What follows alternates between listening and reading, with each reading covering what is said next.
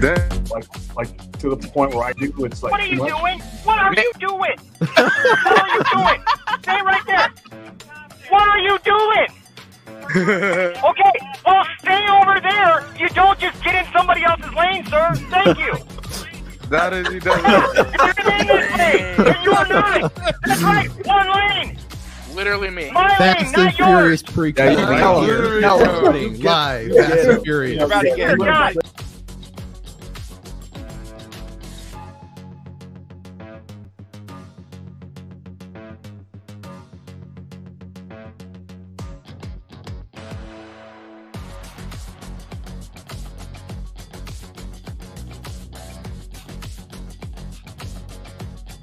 Yo, hey yo, hey yo, hey yo, hey yo, hey yo, hey yo.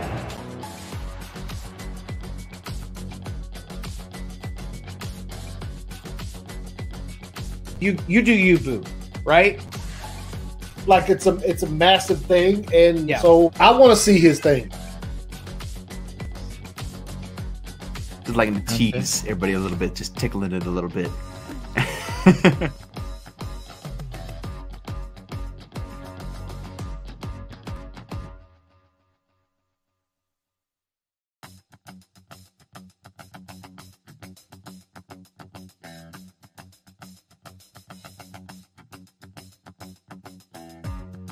I could be brown, I could be blue, I could be violet sky, I could be hurtful, I could be purple, I could be anything you like.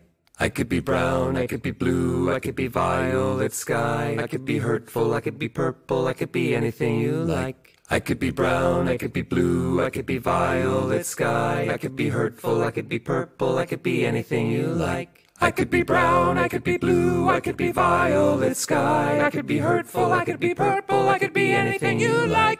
I could be brown, I could be blue, I could be violet sky, I could be hurtful, I could be purple, I could be anything you like. I could be brown, I could be blue, I could be violet sky, I could be hurtful, I could be purple, I could be anything you like. You're watching Poindexter Lounge. You already know. You're watching Poindexter Lounge for the unity. Why don't you set aside an hour or two? We'll have a few drinks and a cup of coffee. I don't drink. Hi, you're watching Poindexter Lounge. I'm choking on chicken. Hey, you're watching Poindexter. That's great. I don't. You are watching Poindexter Lounge. That's great. I don't. You are watching Poindexter. Thanks for the lights, Jay. Rose and Call of Duty. I smell like onions and you're watching Poindexter. That's great. I don't. And now I'll make the point better. This joint's clever. In the lounge with Poindexter. So Poindexter Lounge, you know that we can get it in. And now I'm headed up like I'm Led Zeppelin. Hi, you're watching Poindexter Lounge. Do you like nerd stuff? Yeah? Then you'll love this. You never know what might happen or who might show up at the lounge. I just want to thank you for being here and being my friend. It's always good to have someone you could count on. And I'm glad you're that for me. That's great. I don't. Ladies and gentlemen, can I please have your attention? I've just been handed an urgent and horrifying news story. And I need all of you to stop what you're doing and listen. Cannonball! Give me a bottle of anything and a glazed donut. To go.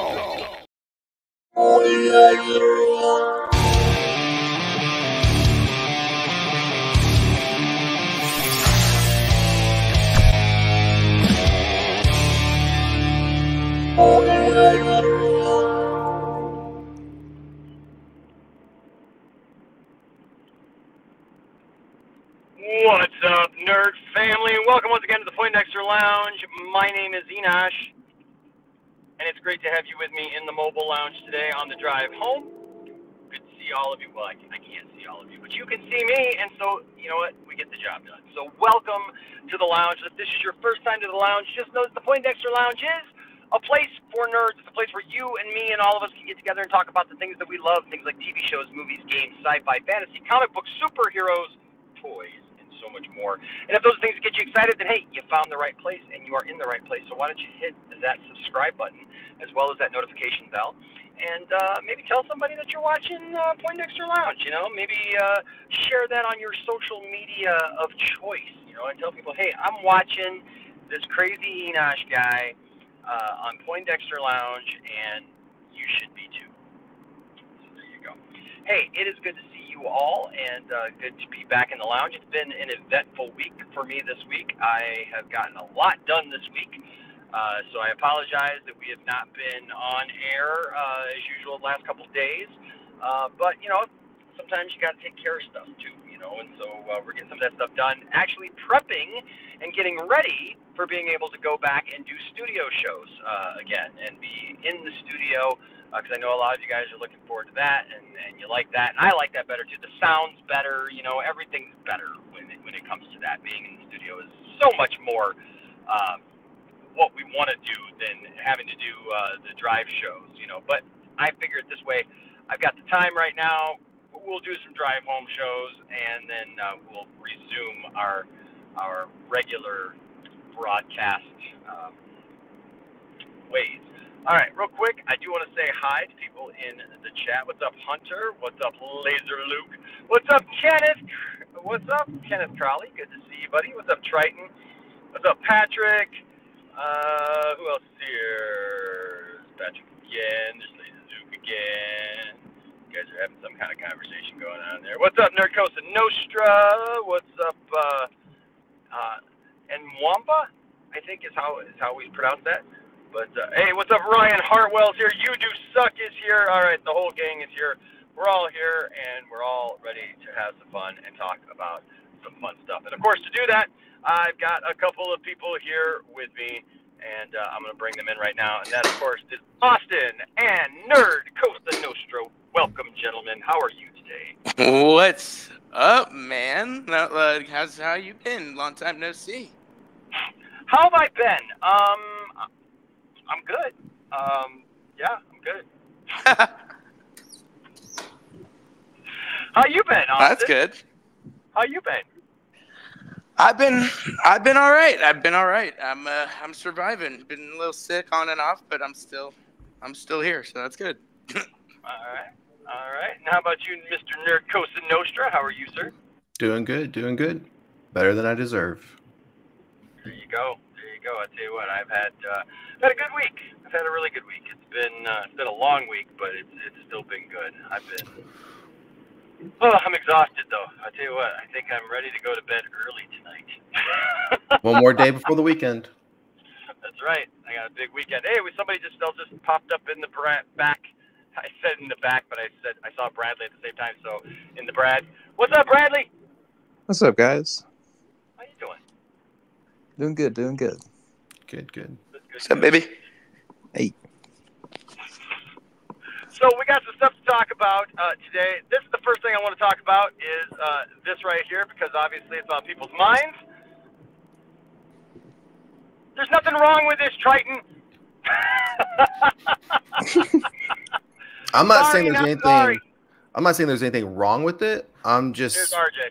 I think people are making a bigger deal of it than necessary. It's not like this is some sort of brand new, never thought of design. I mean, it's very, very close to, if not exactly like Alex Ross's, from his work. And we saw Brandon wearing it on the TV show. So people there's two camps here. People are making a big deal of it, but then you have the people who are just picking it apart and comparing it to previous Superman symbols from other live action movies. So I mean, that leaves the three, right? Henry, Brandon, and Christopher Reeves. Yeah.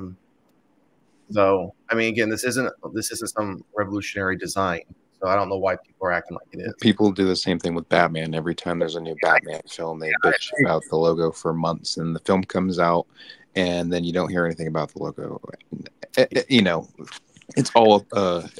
I think Gunn's doing in my opinion, he's kind of doing himself a disservice by constantly being on social media and little drips and drabs to work everybody up. At some point, dude, just log off, make your movie, and let it speak for itself if you believe it's that great. So, I mean, I'm going to see it. I'm a Superman fan. I'm a DC fan. Yeah, man. I'll give it a chance. But I mean, the amount of social media traffic when when the image got put out there, or at least it got put out, leaked out, whatever. It's just like, everyone calm down. This isn't something new. So no, and that's how I feel about it. That's how I feel about it. Is that this is not, like you said, this is not a new logo. Is it the Superman logo that I would just like, if you ask me, Enosh, what logo would you like it to be? Well, no, it's not necessarily that, but it's, you know, it's a choice, and it's definitely a legitimate choice. It's a legitimate Superman logo. And I'm sorry, I mean, Triton knows I love him, but, you know, like, I just call it the way it is.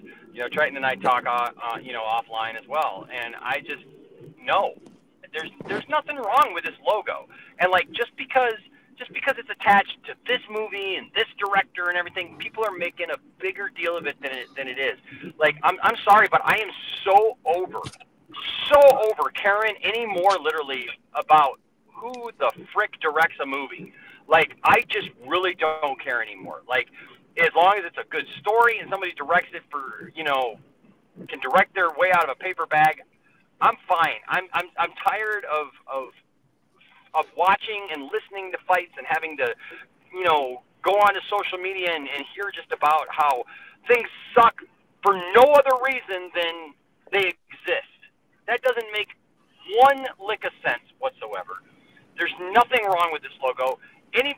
I love the Kingdom Come logo. I've already got a Superman shirt with this logo on it, and I've got a Superman shirt that's Superman. I've worn both of them on the channel, and I've got one that's just the logo. Yes, it's the black, you know, background because it's the Kingdom Come Superman.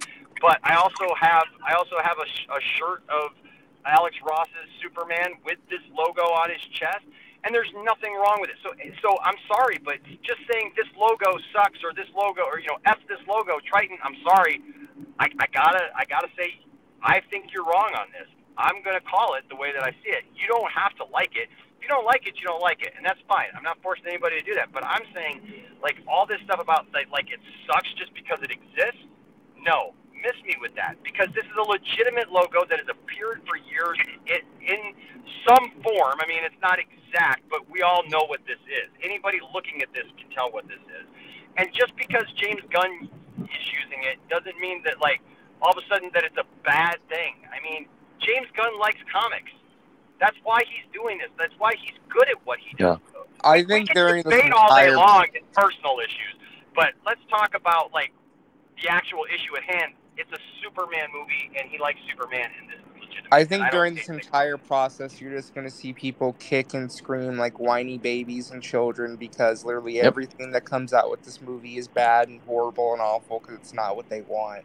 And it's going to be some very performative BS, because, again, people just have to kick and scream the entire way leading up to this online, when, again, you talking about it in general is feeding engagement for it anyway. So if you don't like something, don't talk about it, because, again, you're just feeding into it even more because you're talking about it. They're winning either way. I don't understand why people don't get that. Or, like we've talked about, right? Be rational, be open, don't be so over exaggerative. And here's the saddest part too, is a lot of these people that are the ones criticizing all of this and being all that, it's like the tables have turned. They're being as ugly and as disgusting and as mean as people were to them about Snyder's movies. Oh, I F that world, F that Superman, F that universe. You know, like, it's so sad how we've become the exact thing that we hate and that we fought against for how many years? The difference is that a lot of the proportion of people have seen Snyder's films in DC and have, you know, seen actual things that he's made to, you know, make their minds up on something. The difference is people have seen nothing of James Gunn in DC. And I think it's funny that people, you know, like I said earlier, they do the same thing with Batman. A logo does not represent and does not have anything to do with the quality of a story and the quality of the film at all. It's a logo. Get over it at the end of the day, because it has nothing to do with how good the movie can be or how bad the movie can be. And also, I thought it was funny that a lot of people complaining about the logo really love a certain Superman show right now called My Adventures with Superman, and it's basically the same logo too. Like, it's very similar. Pretty much, yeah. Which makes sense, because when they were talking about how, you know, these things are going to cross over, you're going to see, you know, similarities and stuff like that. Like, I'm totally down with that, and I loved the show. And RJ knows that, like, I had my own feelings about it. Like, I was the only one defending that show. I did not like that review. Everyone was like, "Oh, this is horrible. This is trash." Well, I will still say that they did a horrible job. I will say that they did a horrible job of revealing it and promoting it at first, because the final product did not match the energy that they came out with it. That it was just going to be kind of stupid and silly and quirky and stuff. It was quirky, but it wasn't as bad as they made it out to be, and Lois wasn't as annoying as they made her out to be at first and stuff. So you know, but it was fine. But RJ, yeah, you know, like I had major issues with some of that stuff. But again, I can admit when I'm wrong, and I can also admit when, like, something is good, and I ended up liking it. And so, like, with this, I just don't understand why people got so much time to waste to gripe and complain about a logo for a movie that, like we just said, there's nothing out there. Like Bradley said, there's nothing out there to look at and say this is wrong or this is bad or whatever. People are coming out now and saying it looks awful because it's literally the exact same logo from the suit. It's just the suit on, like, a two-dimensional plane without the texture. That's it. Right. Well, we've known about it's the exact same logo we saw like a month or two ago. We've known about this logo for months now. Yeah. Right. Yeah, I mean, we saw on the place cards. I mean, that's when we knew what was an idea what it was going to look like. Then we obviously saw the suit. Now we're seeing this. I mean, again, I don't mind again because I'm an Alex Ross fan. He's probably easily my top 5 comic artist for Kingdom Come. And even though the one Brandon wore wasn't an exact replica of what Alex Ross had done, it was very close. If I had a preference, I like the red and black versus this gold. But again, I like the callback to those that we've already seen in previous iterations, whether that's the comics or even Brandon wearing on TV. So I mean, yeah, I mean, people are hating on something they haven't even seen yet. I mean, how can you dislike something if you haven't seen it yet? So, and if you don't like it, and if you don't want to be a part of it, turn the dial. Turn the dial. Otherwise, you're just spending so much of your energy hating on something that you haven't seen, or you're not going to see. Well, then turn the dial and focus on things you do like, and talk about those things. Right. Hey, Austin, do you have that blurb that I sent from David Cornsweet that I texted you? Yes, sir. I have it right here. You want me to read it now? So this is interesting, right? Because we have not heard much about, like, what the story is, like what kind of Superman character this Superman is going to be. We haven't gotten a lot, but David Cornsweet did an interview or like gave a statement, and this was it. And this statement right here gave me so much hope and faith for his Superman. Because I just like it. So go ahead and read it, Austin. I agree. All right, so David Cornsweet, he was recently at a Q&A event for one of his new films that's out on Prime right now. Of course, he was there with the cap and all covered up to not show too much, but they did ask him about Superman. He opened up about how his approach to the character differs from past interpretations. He said in some previous live-action adaptations of Superman, he's been, I don't know if simplified is the right word, but something around there. But there is a complexity to Superman that is very prevalent in the comic books. It's just a matter of bringing it out, which is tricky to do. He's a complex dude. People think Kryptonite can beat him, but the only thing that can really beat Superman is Superman. His own noggin messing with him. His own moral choices. When you have that to start with, the storytelling can really delve into something rich. I love that. I love that because he's absolutely right. Is that the only thing, you know, because people talk about, oh, well, Superman's susceptible to magic, and magic can beat him, so, like, nobody, and they miss the whole point. Like, they think that anybody who uses magic can just beat Superman. And that's not the case, nor has it been the case ever. And it's not even, you know, it's not even a given that if you have kryptonite, you're going to beat Superman. You know, that's not the point. The point is Superman beats Superman, and Superman wins as Superman because Superman is brilliant. People act like he just punches his way out of everything, and he doesn't.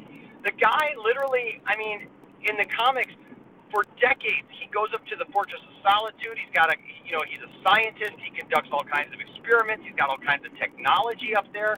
And I love the fact that they have talked about that this is going to have some loose basis on All-Star Superman, because that's what he does in All-Star Superman. He's up there working on stuff and gives Lois powers, for a day, and stuff. And I mean, it's just brilliant stuff. And so, yeah, to hear David talk about Superman that way, that gives me a lot of hope, because that's who Superman should be. And I don't think that Superman has to be, like, I don't want Superman to be super cheesy, like the Silver Age, stuff. I don't want that. And I don't think that Superman has to be, like, super serious all the time either. I think that there needs to be a balance with a character like Superman. There needs to be a balance with a character like Superman, where there's both that serious. He does have some darkness. He does have to deal with real life things and some craziness. But at the end of the day, he also has his moments like we've talked about for the last couple of weeks, where, like, it's okay for Superman to save a cat in a tree. It's okay. It's all right, guys. He is Superman after all, for God's sake. Like, we don't have to change it forever that, he's got to be, some angry guy. It's just... Like always, people like to gatekeep Superman and what he can or can't do, and how cringe or not cringe it is by him saving a cat in a tree, or saving a grandma, or doing this, or saving Lois from a falling building. As long as he's saving people, that's all I want to see, because it's, I know people like Man of Steel and all those movies, but the lack of Superman saving people is a problem for me. And I want to see that represented in live action. I don't care who the hell he saves, as long as he's saving people. That's the character. And I just don't get why people, like the same people that gatekept Batman at the end of the Batman. Oh, why is he saving people at the end of the movie? He's acting like Superman. Batman can't be like Superman. It's the same people.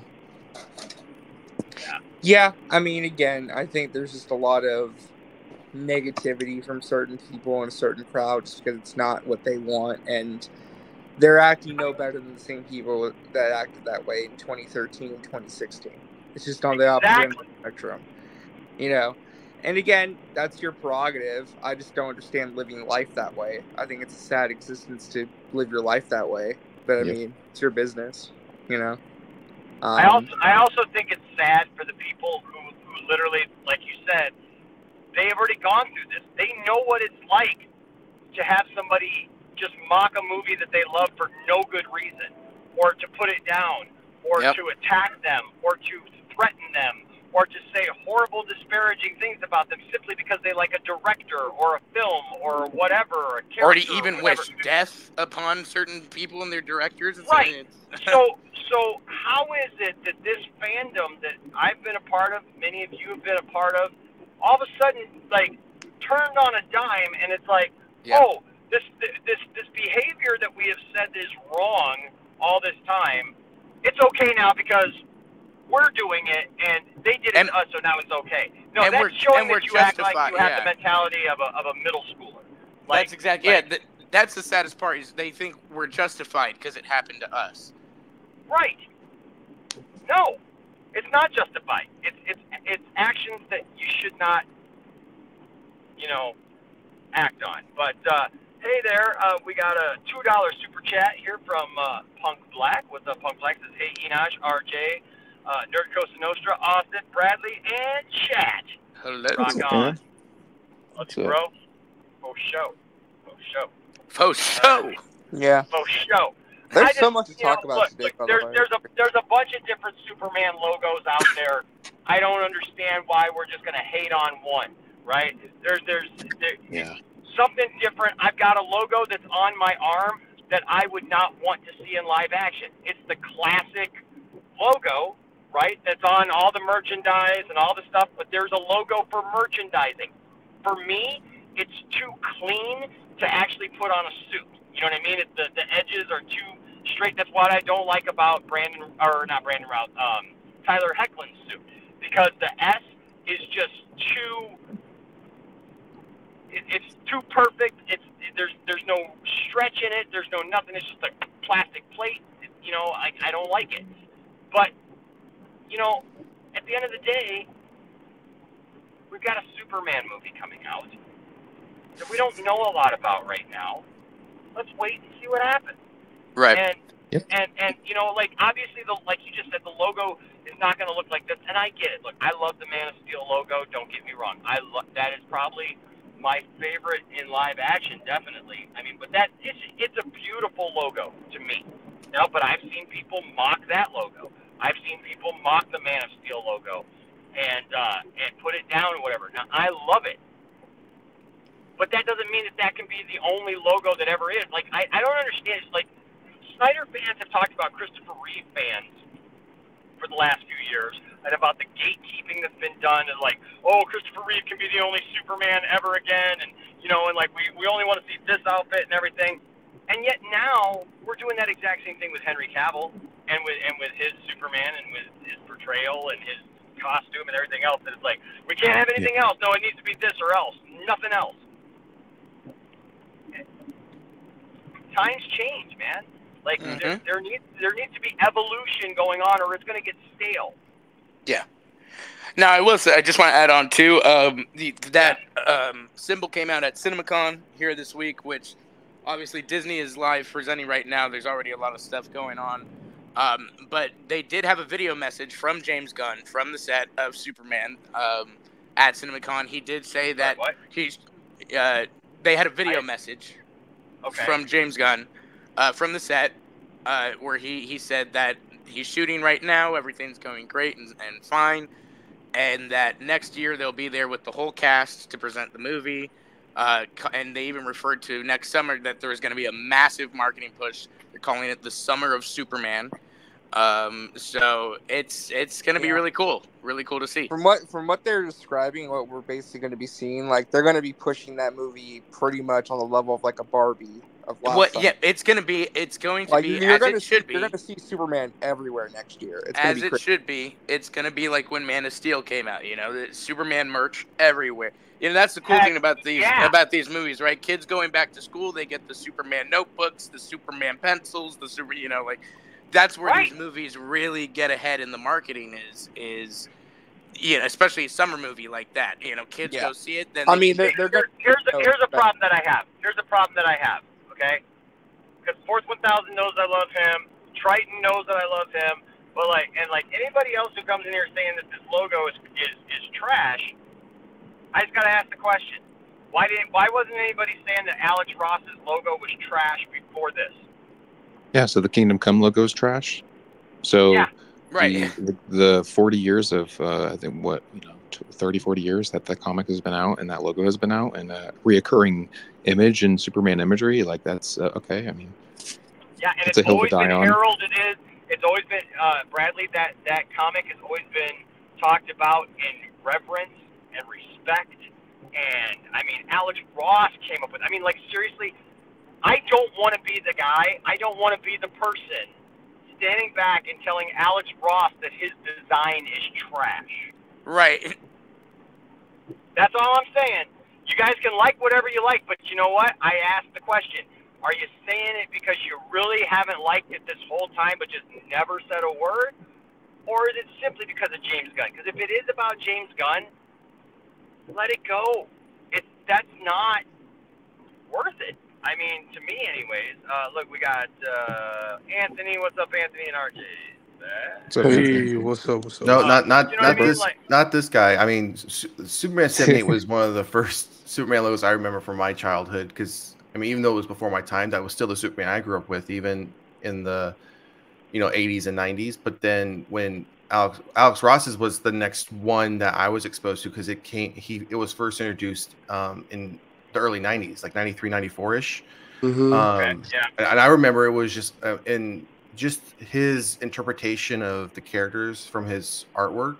I mean, I would love to see that type of stuff on live action, but I mean, for me, it's always been like in that top 3 of my favorite emblems. So, He did work. like I said, well, I'm glad to see that it's, I mean, it's not an exact copy, but it's pretty close, that it's being used for a live action film. But again, my preference is just the red and black as he had it, which I understand they're not going to use exactly what Alex Ross had, but like I said, it's pretty close interpretation of his artwork, and I'm all for that. So yeah, fourth 1000, it looks like that logo. I mean, it's the exact same logo.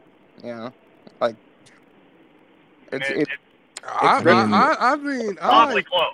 I like all Superman logos so far in live action. Other than, I mean, I wish Smallville did have a logo, but it is what it is. But I like the logo. It's the same one he showed us last month when he showed the chess piece for Superman last month. I mean, the abundance of logos that have been in superhero films in the past, 30 years, it doesn't matter at all. It doesn't have any effect in the film at all. Has no effect on the quality of the film.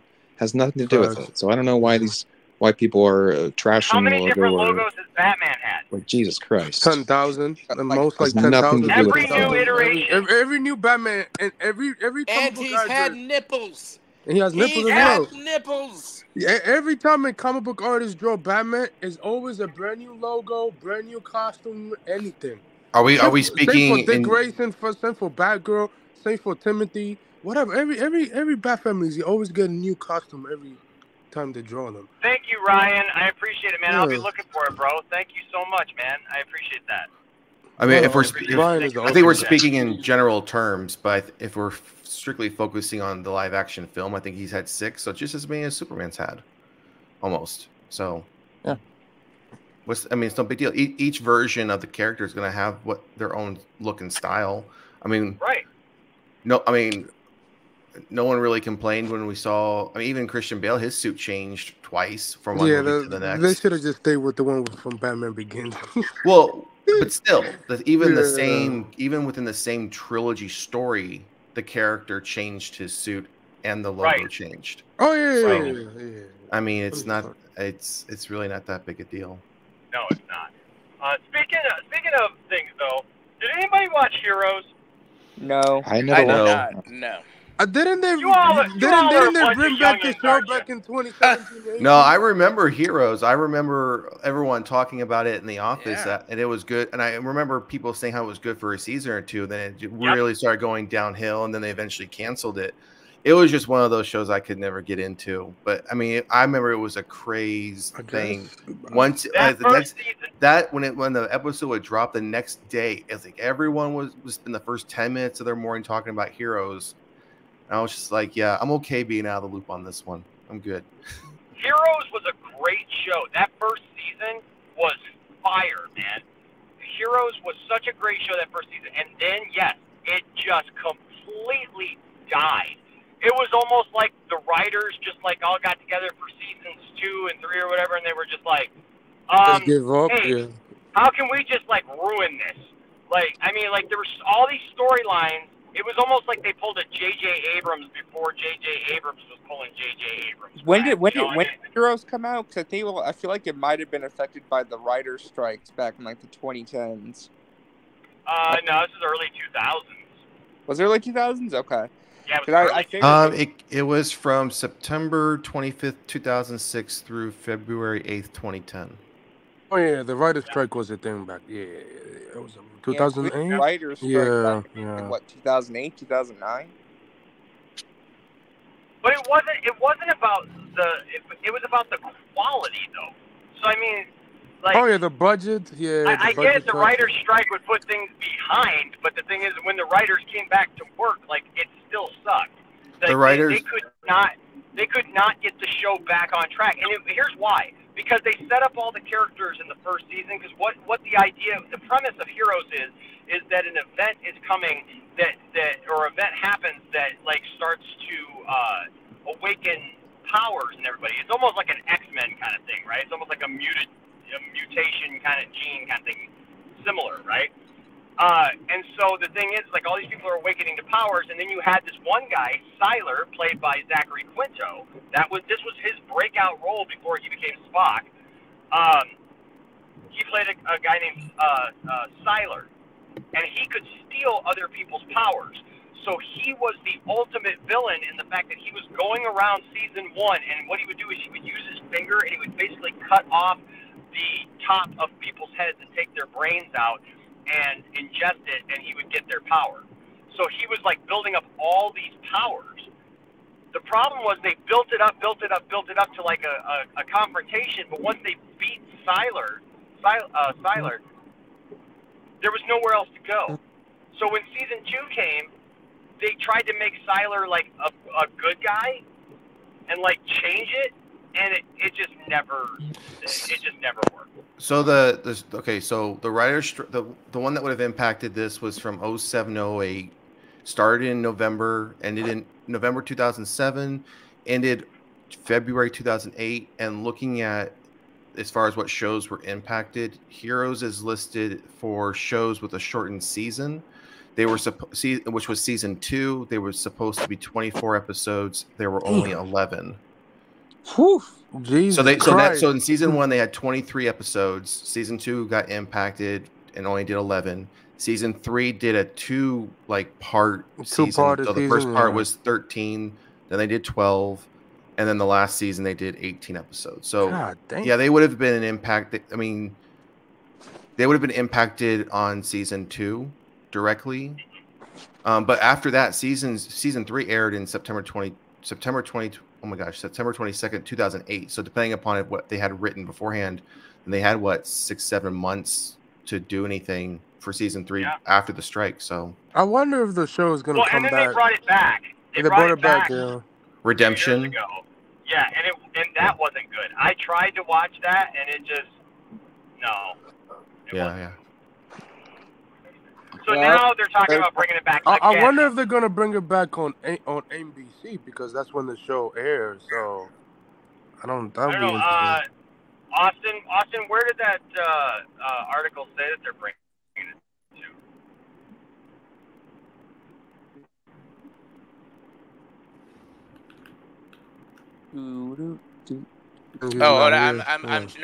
I'm sorry. I didn't realize I was muted. My bad. Oh, okay. I'm looking right now. Blah, blah, blah, Clips Revival. That's a good question. I mean, I wonder where it will air on, because the first show came out on NBC. Yeah. My guess is Universal, NBC. Oh, yeah, makes sense. Yep. So we're getting that, and then there's another show that's coming back as well that I think I sent you. Oh, that's Melrose Place. Now you guys are all probably way too young for Melrose. Oh my gosh, no, I remember Melrose Place. 902 Beverly Hills 90210. No, that's my time. Never watched that. Right? Okay, so me and Nerd Costa Nostra that are gonna have a moment here. Yeah, we're the same generation, homie. Yep. So we watched Beverly Hills 90210, and then they spun it off into Melrose Place, folks. And Melrose Place was how would you explain Melrose Place, Nerd Costa Nostra? It was trying to take you. It was almost as if they were trying to build a bridge from your time on from your time you spent on 90210, Beverly Hills 90210, from as hey teenager, this that. But now we're going to bring you into young adulthood and young adulthood topics with Melrose Place. So it was almost as if they were trying to bridge it as this is where you're going to be going from. So much drama. Yeah, it was so much drama. And it was something else.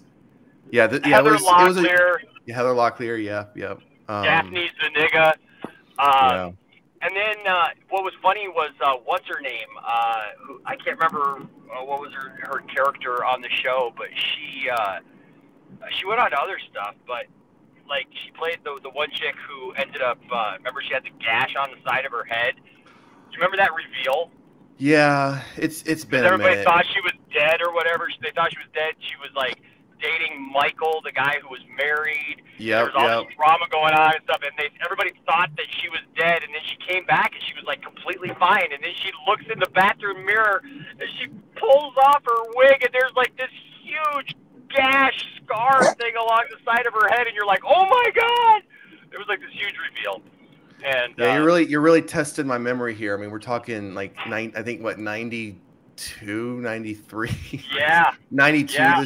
92. This show started. That was the big thing, though. That was the big one, though. That like, you know, like everybody remembers about Melrose Place was that big reveal about what's her name having, you know, coming back and having that, you know, big gash on the side of her head. And then she was crazy. She was like literally crazy and trying to kill people and stuff.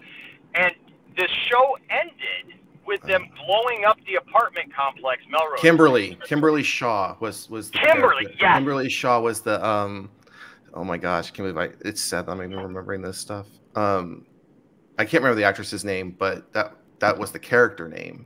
Yeah. Yep. And so then they blew up Melrose Place to end it. Yeah. And then apparently they had some kind of renewal on the CW a couple years ago, but I never even heard. I didn't know about that. Yeah. You know what? I take that back because they had an actual show, and I think that it was connected somehow, and somehow they brought some people on, but I didn't see that. Now remember they tried redoing Beverly Hills 90210. They were just calling it 90210. I remember they tried doing that, which it obviously didn't work out either. No.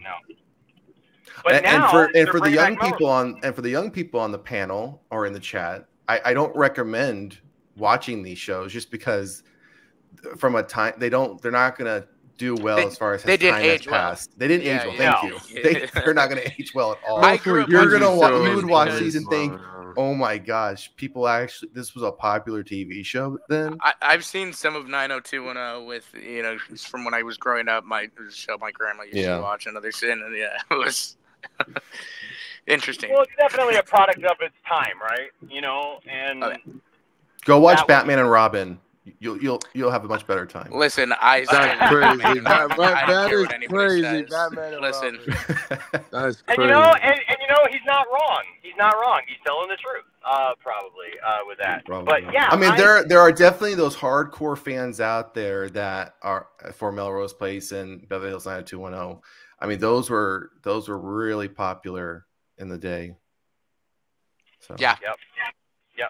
So now apparently we're getting a new Heroes series, and we're getting a Melrose Place series, and the Melrose Place series is going to have Daphne Zuniga, and what's her name is coming back as Amanda, Heather Locklear.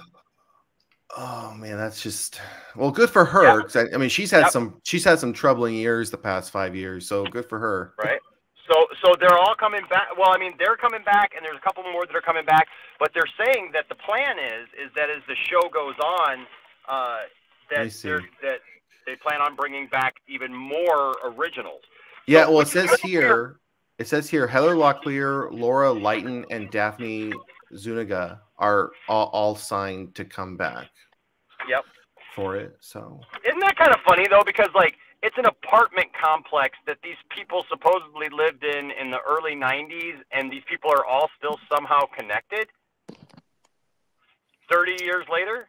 Okay, I guess, but you know, whatever. It's a TV show, I know, but it's just a funny premise. You know what I mean? Because like if you've ever lived in an apartment complex, do you know everybody still from that apartment complex that you lived at 30 years ago? I don't know. So it should be interesting. I mean, it's a story, and it's interesting that they are bringing the show back. I don't know that there's like a huge demand for that, Nerd Cosa Nostra. I'm when you mentioned it, when I saw it on the tag for the show today, I was like, really, that's coming back? I mean, I mean, with all the daytime soap operas that are out there that people refuse to stop watching, they're going to bring this back. But obviously, some executive got convinced to spend money on it, at least for a pilot, anyways. So. Right. Now, something that I understand fully why they're bringing to live action and why they want to do this, and that, of course, is an R-rated Ninja Turtles Produced by Walter live action Hell yeah. Ronin movie.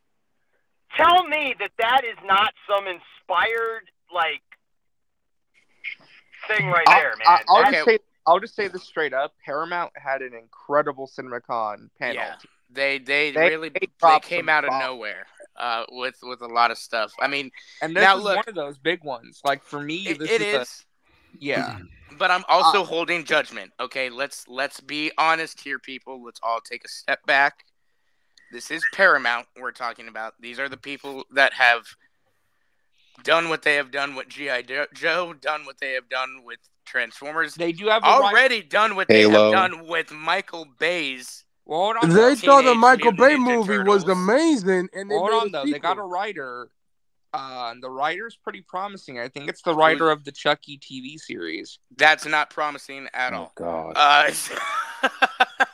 That is not promising. Well, a lot of people like the Chucky TV series. That doesn't mean it's good. If Steph was writing it, other people. If Steph was writing it, then yes, I would be excited. My bad. Okay, so the writer of this is my bad.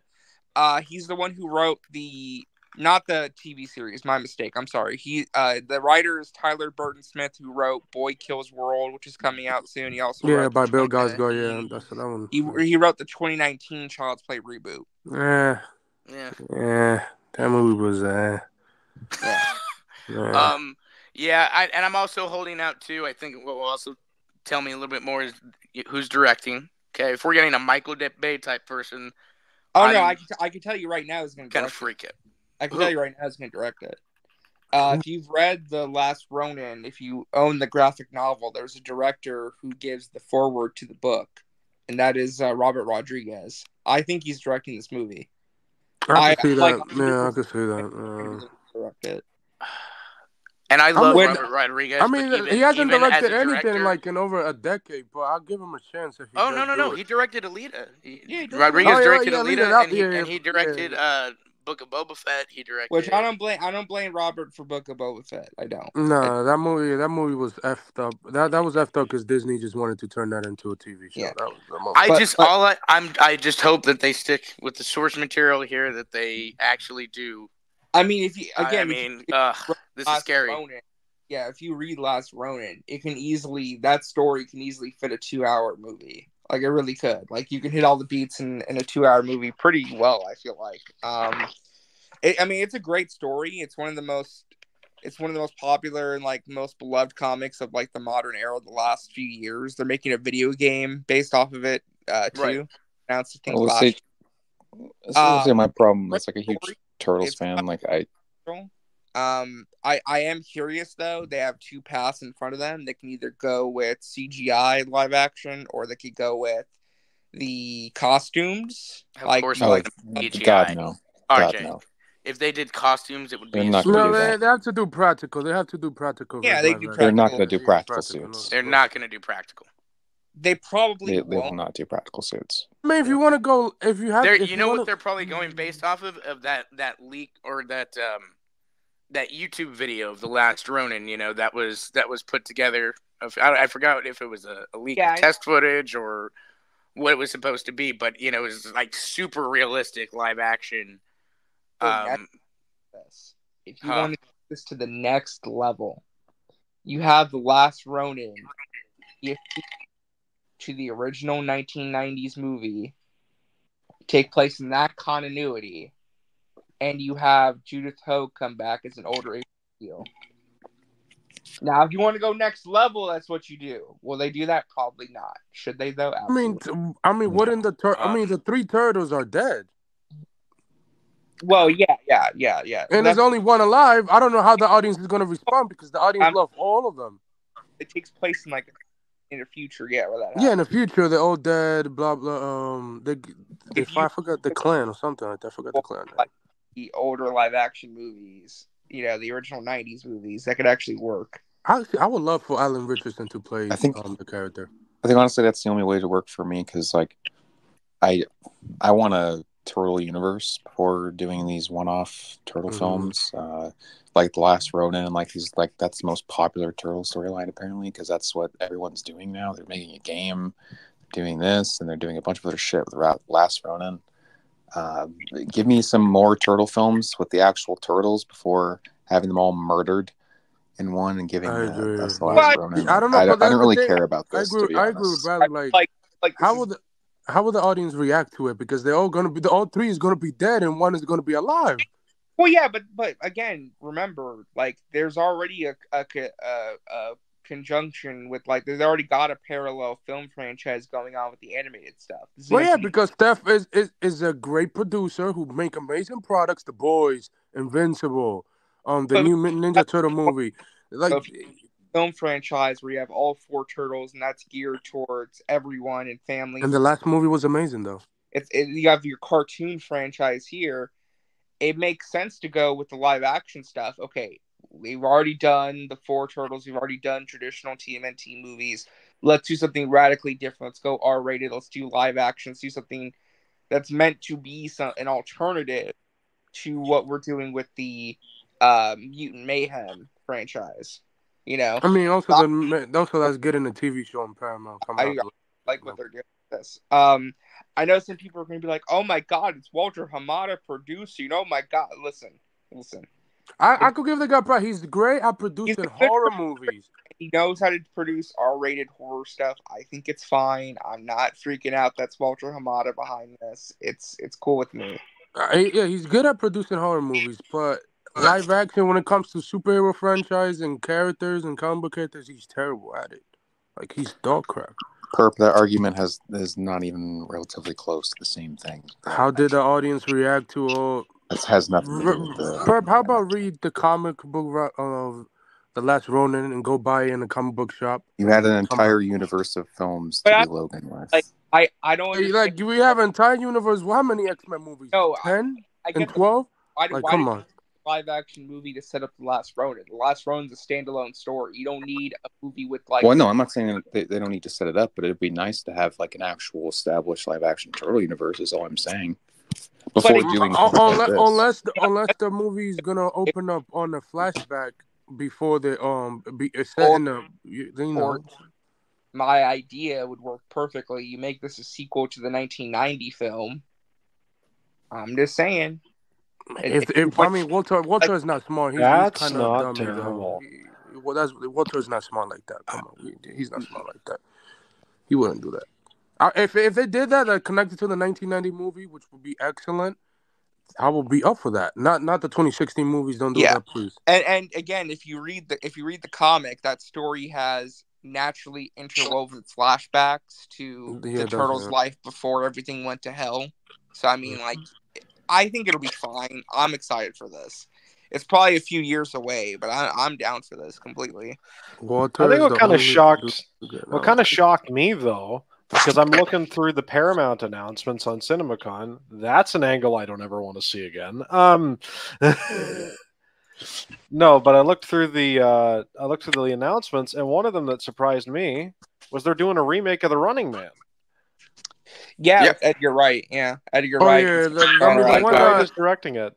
Yeah, the one that Arnold did was not remotely close to the thing. So, yeah, I could see why they're doing it. Which I'm not upset. I like Edgar Wright. He's a great director. I mean, a new musical from Trey Parker and Matt Stone with music from Kendrick Lamar.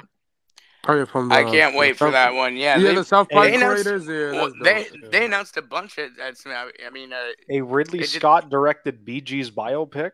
Yeah, that was announced like a month ago. Ridley Scott on and off, but I will say they did show Gladiator 2 footage, and God, I wish I had been there because that's one of my. It's 20 years later. 20 years later with one of my most anticipated movies of this year.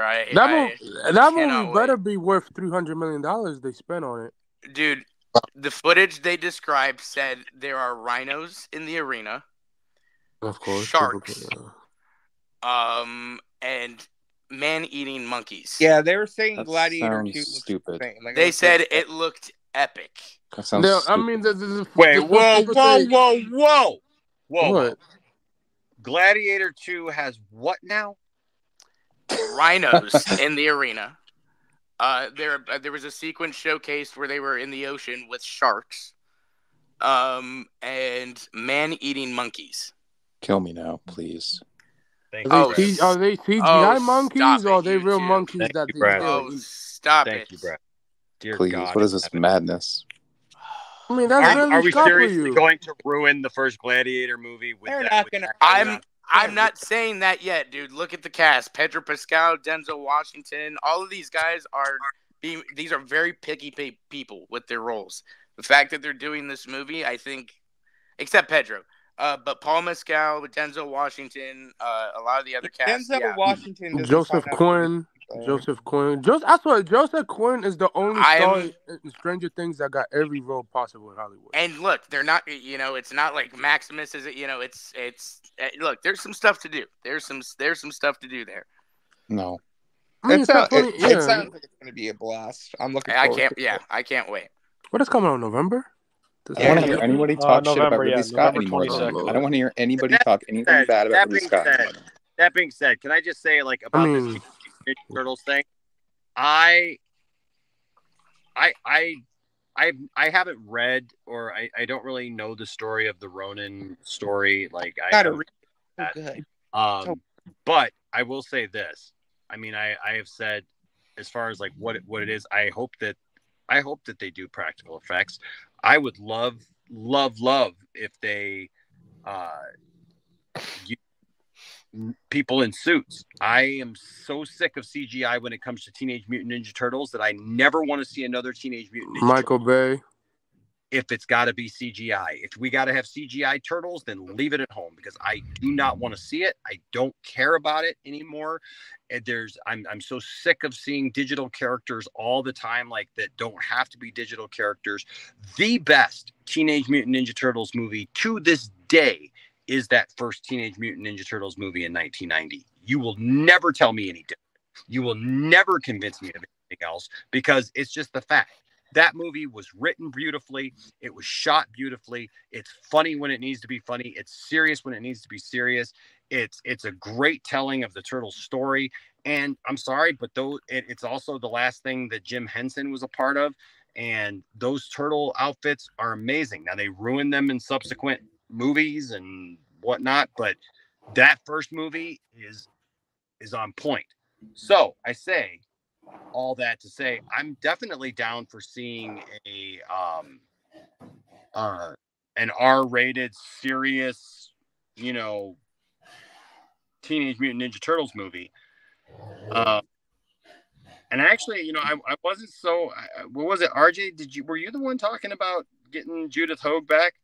Yeah, my idea would be, if you want to go this route, you could have it be a sequel to the original 1990 movie, because it's set in the distant future, where there's one surviving turtle after a series of events, and you have that turtle, you have an older April O'Neil and her daughter. So I'm like, to me, you could bring Judith Hoag back if you want to, make it a sequel to the 1990s movie. It could work. If they do that, I'm all in. Me too. Judith Hoag is amazing. That woman is a treasure. I'm telling you right now. It's just an absolute treasure. The question is, can you get her back? Because, the weird part about that is that in talking with Judith, I ended up finding out that she was one of the big ones who had a lot of complaints about, like, the weapons and stuff like that. And I remember talking to her about it, and I was like, but they're ninjas, Judith. Like, and she was fine with it, but, like, there was, I don't know, it was weird. Like, I think she'd be down for it. I think if she knew what she was getting involved with and what the story was, I think she'd be down for it. It'd be something. I mean, the odds of that happening, really, I don't think really not about the violence, though. she's really not about the violence. Like, I was really surprised. Like, she was one of the reasons why she wasn't in part 2 was because she was so vocal about the violence in part 1 that they just let her go. Which is funny because part 2 toned down the violence. Right. Yeah. Well, that's why they never used any of their weapons in part 2. It's because Yeah. everyone was complaining that in part 1, when they were using them, this is too violent since this is really geared towards kids. That's why in part 2 you see like Michelangelo swinging like sausages around, right? Yeah, That's why they did. That's kind of what ruined that. Yep. Oh my gosh. I just kind of going through some of the Disney stuff. It's kind of funny. Is they have I guess they aired a Deadpool and Wolverine no phones PSA. So apparently, apparently Hugh Jackman as Wolverine looks at the camera and goes, "Hey, bub, turn off your bleeping phone." And Deadpool's there and cracks a joke. I'm like, it just sounds funny, and I'm like, all right, I'm just excited for everything. They also mentioned Secret Wars. Yes, I just read that. Yeah, they're showing a lot of footage right now. Not really. Yeah, they've showed 15 minutes of Kingdom of the Planet of the Apes. They're showing 35 minutes of Inside Out. Yeah. I would be mad if they show me 35 minutes of a movie. Yeah, they're showing. Disney typically I would does be that. mad though, but Yeah, other studio did show trailers that we will never. Paramount get to see. typically does it too. When I went, 13 minutes of Planet of the Apes. Yep, I went to Paramount's presentation years and years ago, back in 2014. They showed like 25 minutes of Age of Extinction and oh my god, 20 minutes of Interstellar and all this other stuff. And I will not feel those nipples, Joe. Lord God mercy, Joe. I hope you're fine. Good Lord. Well, I was excited by Paramount with the TMNT stuff, obviously, but there was another thing I wanted to mention too, besides the other big obvious one. Transformers 1. Well, that one too. I'm excited for that, but no, I'm referring to the Avatar: The Last Airbender 2D animated they're making. Yeah. And they announced today that the first one is releasing in 2025. It's going to be a sequel to the original animated series called Aang: The Last Airbender. That's dope. It's going to be the cast of characters older in like their 20s and 30s. And the villain of that movie is going to be played by Dave Bautista. And I'm just like, dope. yes, sign me up. The only person that's coming back from the cast is the guy who plays Zuko. That's it. Yeah, Dante Bosco is returning as Zuko. Which makes sense because his character in the show sounds like he's like 30 years old. Yeah, he's already sounds. Yeah, he already sounds old compared but to I'm so down for that 2D animation, a brand new animation studio. You know, if it makes money, hopefully you push Disney to make 2D animation movies again, please. Yeah. And did anyone see the descriptions of the Sonic 3 footage they showed today? Yeah, Sonic 3 footage was shown. Oh my god, I want to see. Knuckles released the trailer, man. Knuckles and Sonic fight Shadow. They confirmed the return of Jim Carrey as Jim Carrey Sonic comes back. fights Shadow in New York City, and they're fighting in the air as Shadow uses his motorbike from the video games. I'm just Wait, did they confirm? Did they confirm? I haven't confirmed who's voicing Shadow. They're probably gonna announce it this summer. Oh yeah, they have not confirmed who's voicing. Isn't it Hayden Christensen? Oh my god, it'll be amazing if it's Hayden, bro. I would lose my mind if that was actually real. If it's Hayden, but that would be the perfect cast. Well, he's in the credits in the footage they showed today. Like, they showed a footage, like a reel, and he's in the credits. I'm thinking, is that movie coming out next year? No, it comes out December this year with the new the new whatever Lion King prequel movie and that'd be kind of interesting if they put the physical out next year. That'll be a fun year for Hayden Christensen because next year is 20 years of Revenge of the Sith. They're gonna re-release that in May 4th. I hope so. I'm seeing every time there's a re-release of a Star Wars movie, I see it. I like seeing it. Sucks I didn't get Phantom Menace close to me though, which sucked. It was like 3 hours away. What? I was gonna next week I'm gonna they're gonna Spider-Man 1 and 2. I'm probably gonna see Spider-Man 2 because I like. No, I want to go see Spider-Man movies. Right? Yeah, I want to go see. Yeah, the Sam Raimi ones. They're gonna show it for like 3 days, and then that's it. And then after that will be the Amazing Spider-Man, and then after that will be the Tom Holland ones. I'm most like if I see, I'll see the Amazing Spider-Man 1, and then Homecoming, and then No Way Home. for that. Also, other quick little headline that just got posted: the Joker 2 trailer is the biggest Warner Brothers trailer since Barbie. I'm sorry, bro, but like every time they say this about this biggest trailer of all time, it doesn't come to. Well, they didn't say it was the biggest trailer of all time. Say it's the biggest Warner Brothers trailer since Barbie. Yeah, but Barbie made $1.5 billion, and Joker's not gonna make that. Did they also roll in non-YouTube views?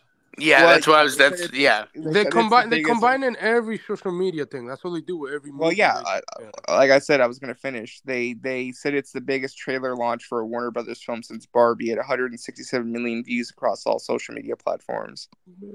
Interesting. Listen, I agree. I don't think. I'll be It's all shocked right. because in October, Venom 3 is coming out the same month. So that's gonna take a box office hit against Joker. Oh no! I think Joker is gonna stomp. No, Joker's gonna make more than Venom 3. I but it's gonna take a little bit of a hit of the box office for Joker. I disagree. I think Venom is the one that should be afraid. Sony's not gonna move. They cannot afford that to move. I don't think they will, but I think if they could move it to November, but it's gonna be Venom. They could move it to November, but that also will go against the new Ridley Scott movie. So the fact is, people are going to see this movie whether they want to see it and if they hate it. It's that type of movie. They're gonna go see this movie because they want to know. I mean, there's a curiosity factor. From exactly. So, yeah. That alone has already got this movie, way more. It's got it way more ahead and stuff like that. Like I said, Sony won't move. That's it.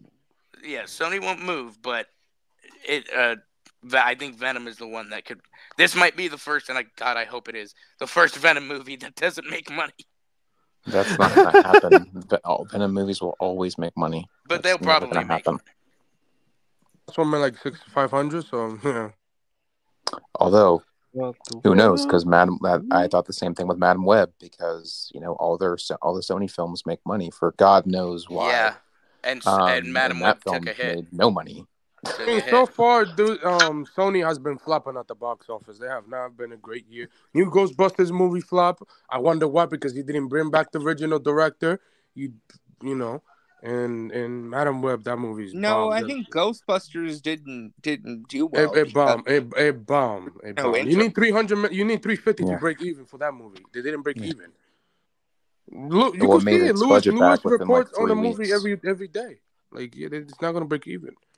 It made its budget back like within 3 weeks, I think, of the box office run. Yeah, like Adam Webb lost a ton of money for the studio. Same is gonna go with Ghostbusters, and I guarantee you, Craven will definitely be next.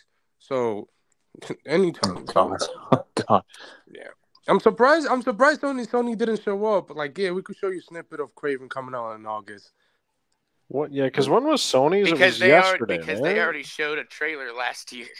And then they and then they ended up no. Sony did not attend CinemaCon this year. They skipped that. I know. I said Sony showed. I'm sorry, Sony get off the crack, bro. That movie flopped. Well, Sony has Sony $100 million, and it needed 350 to break even.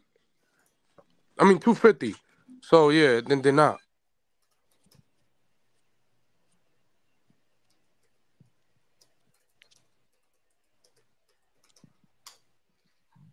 The budget was not 80, buddy. It got reported by Hollywood Reporter that's $100 million.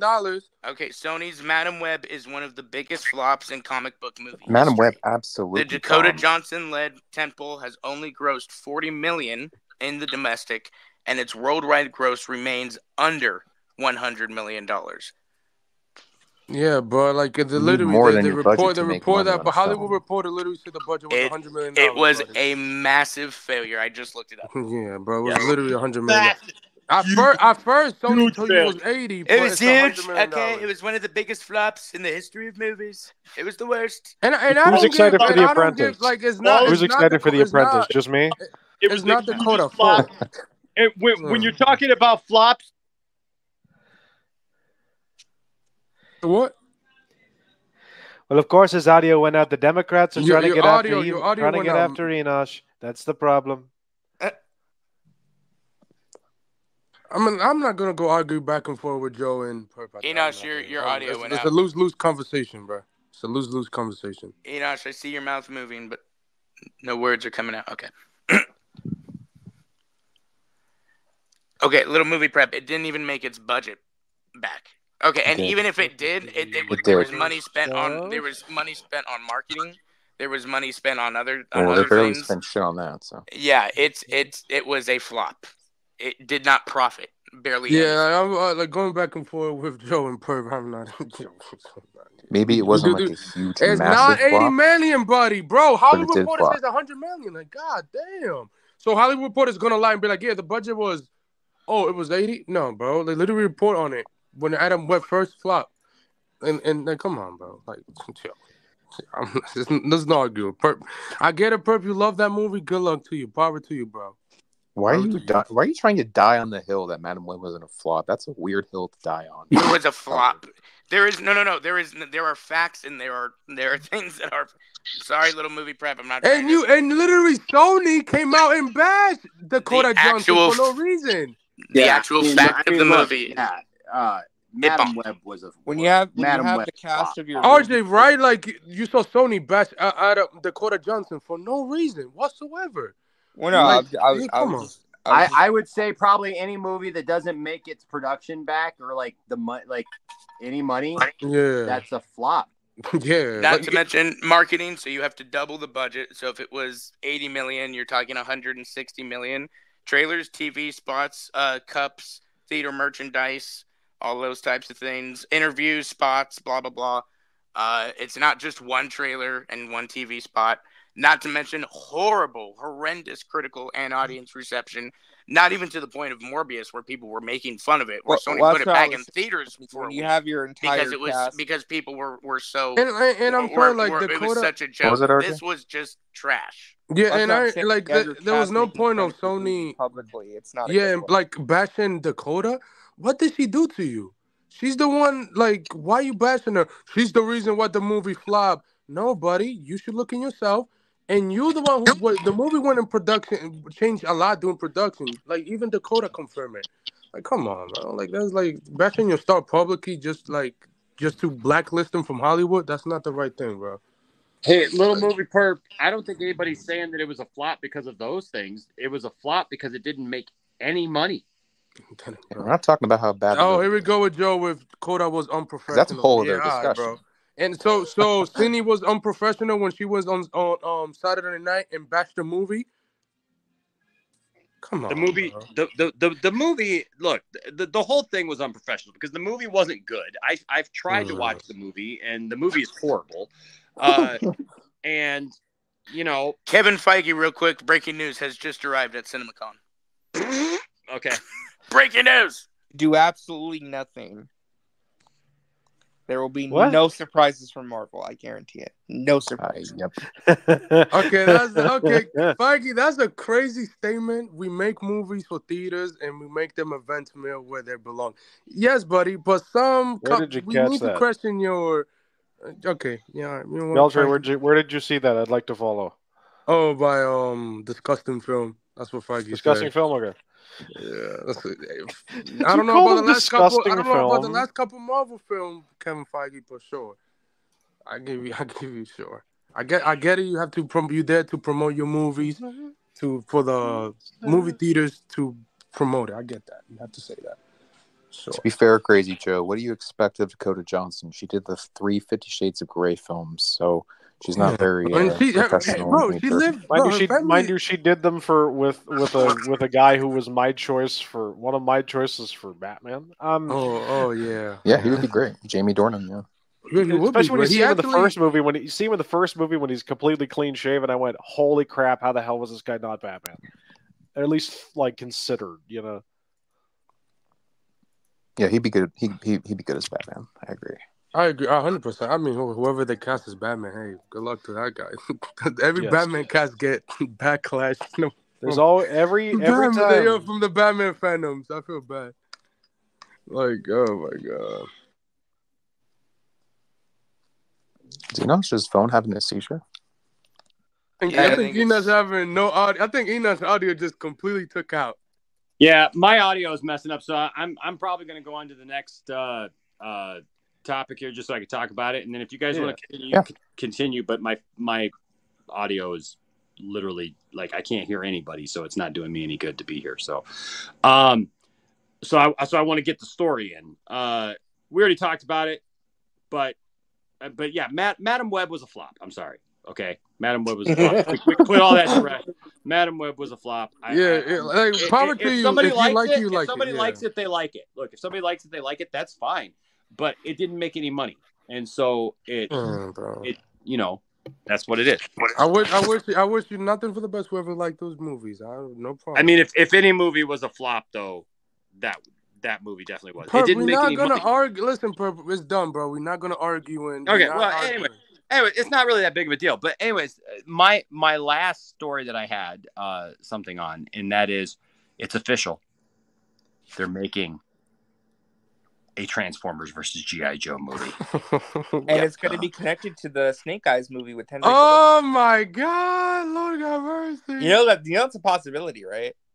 Oh, it's probably not just a possibility. It's probably, I mean, if Henry Golden is still connected, and he's the one who was talking about it a couple of weeks ago for us to even do an episode about. So if he was talking about that a couple of weeks ago, that they got all these grand designs and plans, then he's probably still involved, which is the dumbest thing ever then, because that means listen, I like Harry Goldman. He's a good actor. That movie did not give him any favor. It did not. Like, he's good, and I'm sorry. Do not bring back the guy who directed that movie. I like the guy who did it. Yeah. But like, you have to. The movie has to be at least 2 hours and 30 minutes. It can be 2 hours under 2 hours. You cannot make that. I'm sorry. I don't care about how long a movie is. I just want it to be good. We have yet to have a really good G.I. Joe movie, like, that is universally like, yeah, that was a good G.I. Joe movie. G.I. Joe Retaliation was pretty good. It was. It was the closest. It was the closest that we've gotten to actually having a, which one was The Rock in? A good G.I. Joe movie, but yeah, yeah, I know, Crazy Joe. You love her something fierce. I know you do. But here's the thing. I want somebody who can actually write a good movie. And I have not seen anything so far from Transformers or G.I. Joe that shows me that anybody that they've gotten to work on them so far is trying to write something that is good. It literally, Transformers movies just take up space. They're literally just too much space. Yeah, they're just eyegasms. That's all they are. I'm sorry, but the stories that have been told in these Transformer movies, how can you even call them a story? And Bumblebee, I'm sorry, yeah, Bumblebee. The opening scene was amazing, though. For as cool as Bumblebee was, you know what? Here's the thing. Bumblebee crashed and burned towards the end. It was boring. It got really boring. For as heartfelt as it was, they packed a lot into the beginning with the car and the kids and stuff, and then obviously showing the Gen 1 Transformers on Cybertron and all that stuff. That was great. But by the time that movie started getting towards the end, it fizzles. It just dies. I mean, it also doesn't help you have a character who is invisible for the majority of the film, or for the entirety of the film. Yeah. So I mean, I enjoyed Bumblebee thoroughly. I enjoyed the. I'm not saying I didn't enjoy it. I'm just saying it wasn't great, though. It was at the time of release. It was the best Transformers movie. Okay, yeah, but that's not saying anything, though, RJ. I know it's not saying much, but it still was a good movie compared to the trash fire we were getting. Yeah, but see that I can't compare movies like that, though. I mean, I know we were going to, and if we were all just sitting around, we would. But like, given the fact that we're talking about it, trying to talk about it objectively, like, to me, it's like, it's not satisfying to say, well, it was better than the other Transformers movies, because the other Transformers movies weren't great. So, I don't know. I will be curious to see how they handle this G.I. Joe crossover. If it's going to be like a brand new team of shows that will be introduced to, because that's a lot. You have to introduce an entire roster of new Joes in their first movie, and it's going to be in a Transformers crossover. I feel like they should try and make another G.I. Joe movie first and have that be the lead-in for this, but I don't think they're doing that because I feel like G.I. Joe as a property has been through the mud so much they need to do a crossover first, they feel like, to get them off the ground again, which I don't think is necessary, but that's probably the route they're taking. But we'll see. I mean, the notion of a crossover is exciting. I just hope they handle it well. Oh, absolutely. I'm all about the idea of crossing over G.I. Joe with Transformers. I mean, from the very first time I saw my very first G.I. Joe Transformers comic book, I was down, man. I was all about it. I collected that 4-issue miniseries back in like 1986, I think it was. You still have it? Yeah. Yes, I do. Yes, I'm gonna buy a couple of them. I gotta go to the comic book store and see if they have them. And I tell you what, man, I loved that. So yeah, so I'm not against the idea of I'm not doing that. either.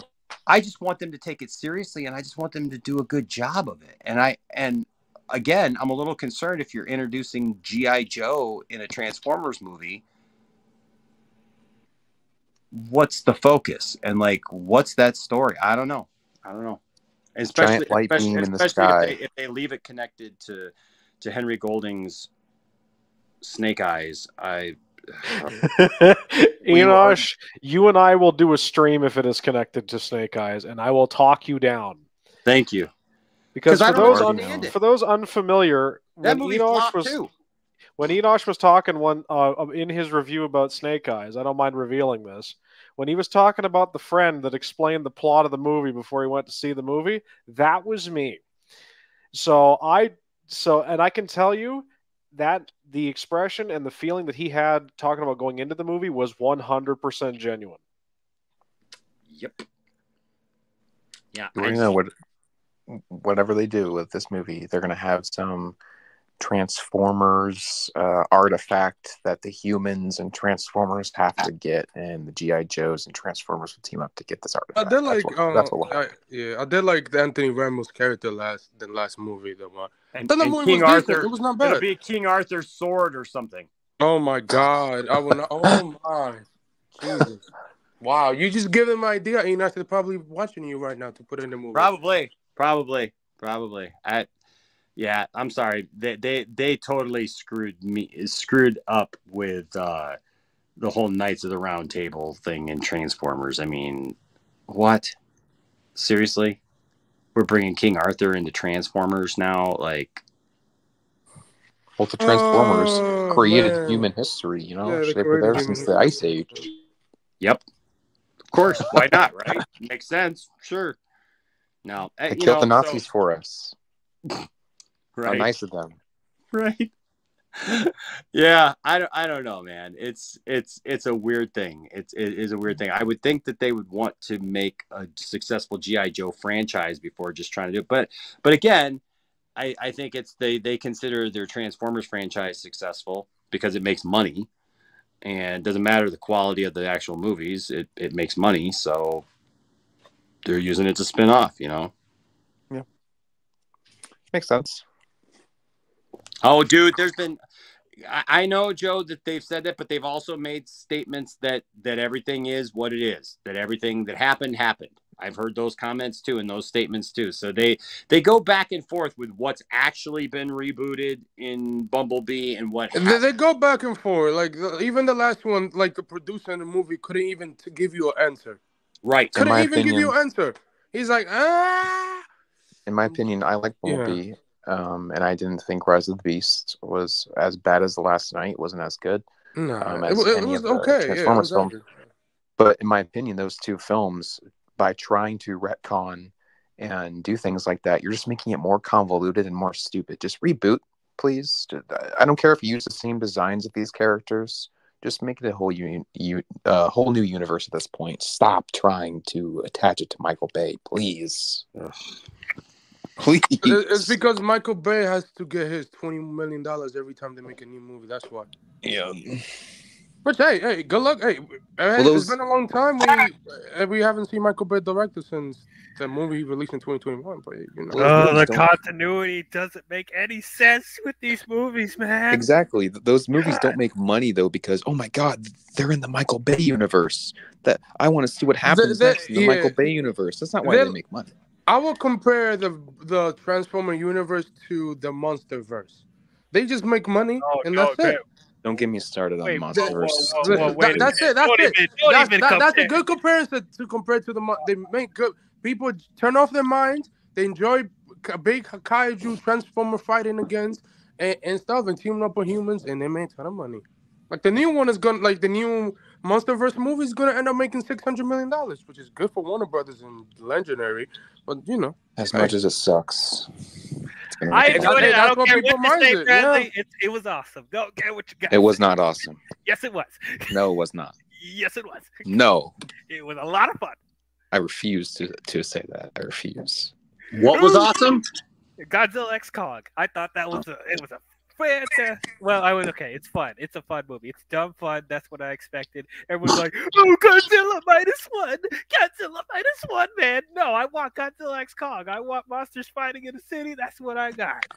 I want that too, though. But I also have to put in mind that the 90 to 95% of Godzilla films have all of that, but they also have interesting and quirky aspects to their characters and to their plot lines. This had very soulless characters and very soulless plot lines other than monsters.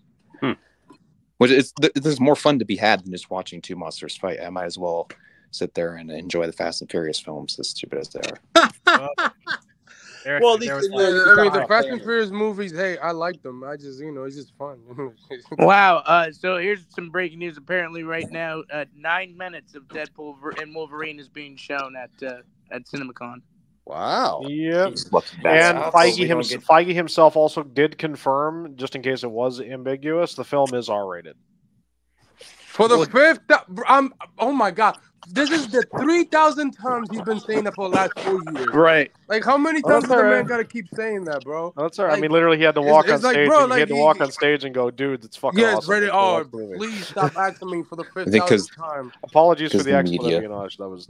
I think the media just keeps asking. I'm sick of Feige. Rage!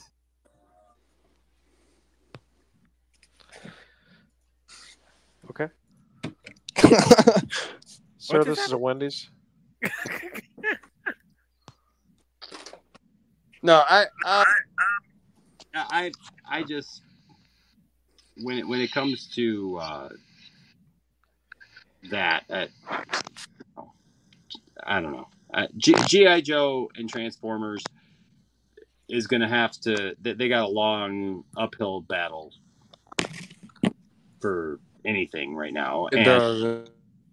I mean, it's cool that they're showing Deadpool footage, but I mean, that's, we won't see it because we're gonna see it next month. Next new trailer next month. So yeah, I'm looking forward to it. I can't wait to see Deadpool. I think Deadpool is going to be probably the best thing that comes out this year. Deadpool looks better than the Joker too. Oh, for sure. That to me is not even in the city. Okay, wow. So I'm more excited for Deadpool 3 than Joker. That's an obvious thing, but I personally didn't care for the Deadpool 3 trailer. It didn't do that much for me. Yeah. I like the Joker trailer, even though I'm not excited for it. I think it's a more well put together trailer than Deadpool 3. It felt like they were just putting footage together, stitching it together clunkily, and then you're not going to show Wolverine. The movie's called Deadpool and Wolverine. Why are you hiding him? We know he's in the movie. What? So, I don't know. Can I also have a word? No. How can you sit there and put out a logo for Transformers 1, but not the trailer, and it comes out in freaking September? I got so mad. I was so excited, and I was getting so crazy, and like Transformers 1, they're gonna show it, but only at the presentation, not the. That's exactly what I was talking about with the Deadpool Wolverine trailer. I was like, we know he's in this movie. Why are you hiding him? I was like, why?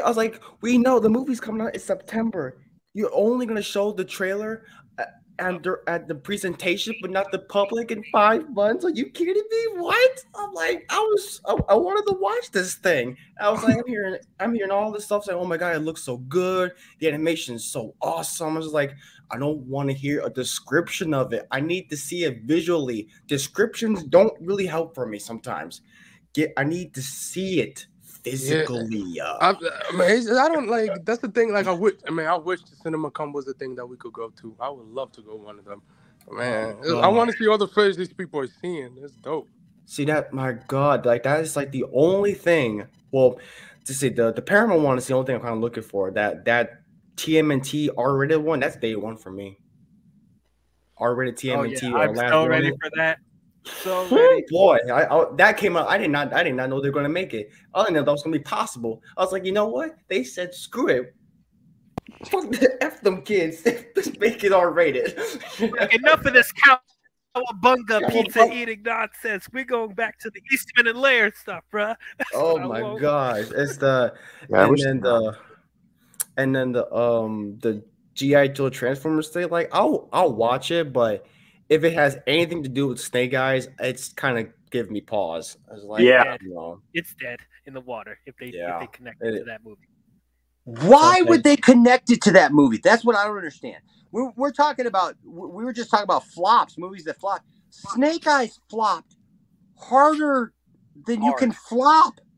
Like $45 million worldwide. Like what the heck are they thinking? $45 million worldwide. I mean, I don't get it. Like, what are you thinking to say, oh, yeah, that was a good idea. Let's go ahead and do that. No. Everything about Snake Eyes, the movie, was horrible. There is no redeeming anything in that movie. Nothing. How do you make a movie about Snake Eyes boring? That's my question. Right. Like, come on, man. It writes itself. It's ninjas. It's ninjas, man. Bro, like I didn't even see love that. You're like, it's ninjas, man. That sounded like what's his name? Who's the comedian who was in Superman 3? Richard Pryor. Richard Pryor. That sounded like Richard Pryor. It's ninjas, man. It's ninjas, man. Like the thing is, I didn't even see Snake Eyes when it came out. I remember that it was for rent, so I was kind of curious, but I kind of wasted $20 on it. So I was like, I'm gonna watch a kick-ass G.I. Joe movie with Snake Eyes. That's gonna be awesome. I'm gonna put my $20 back. Yeah, but not today. I'm gonna watch a good Snake Eyes movie, but not today. But this ain't it.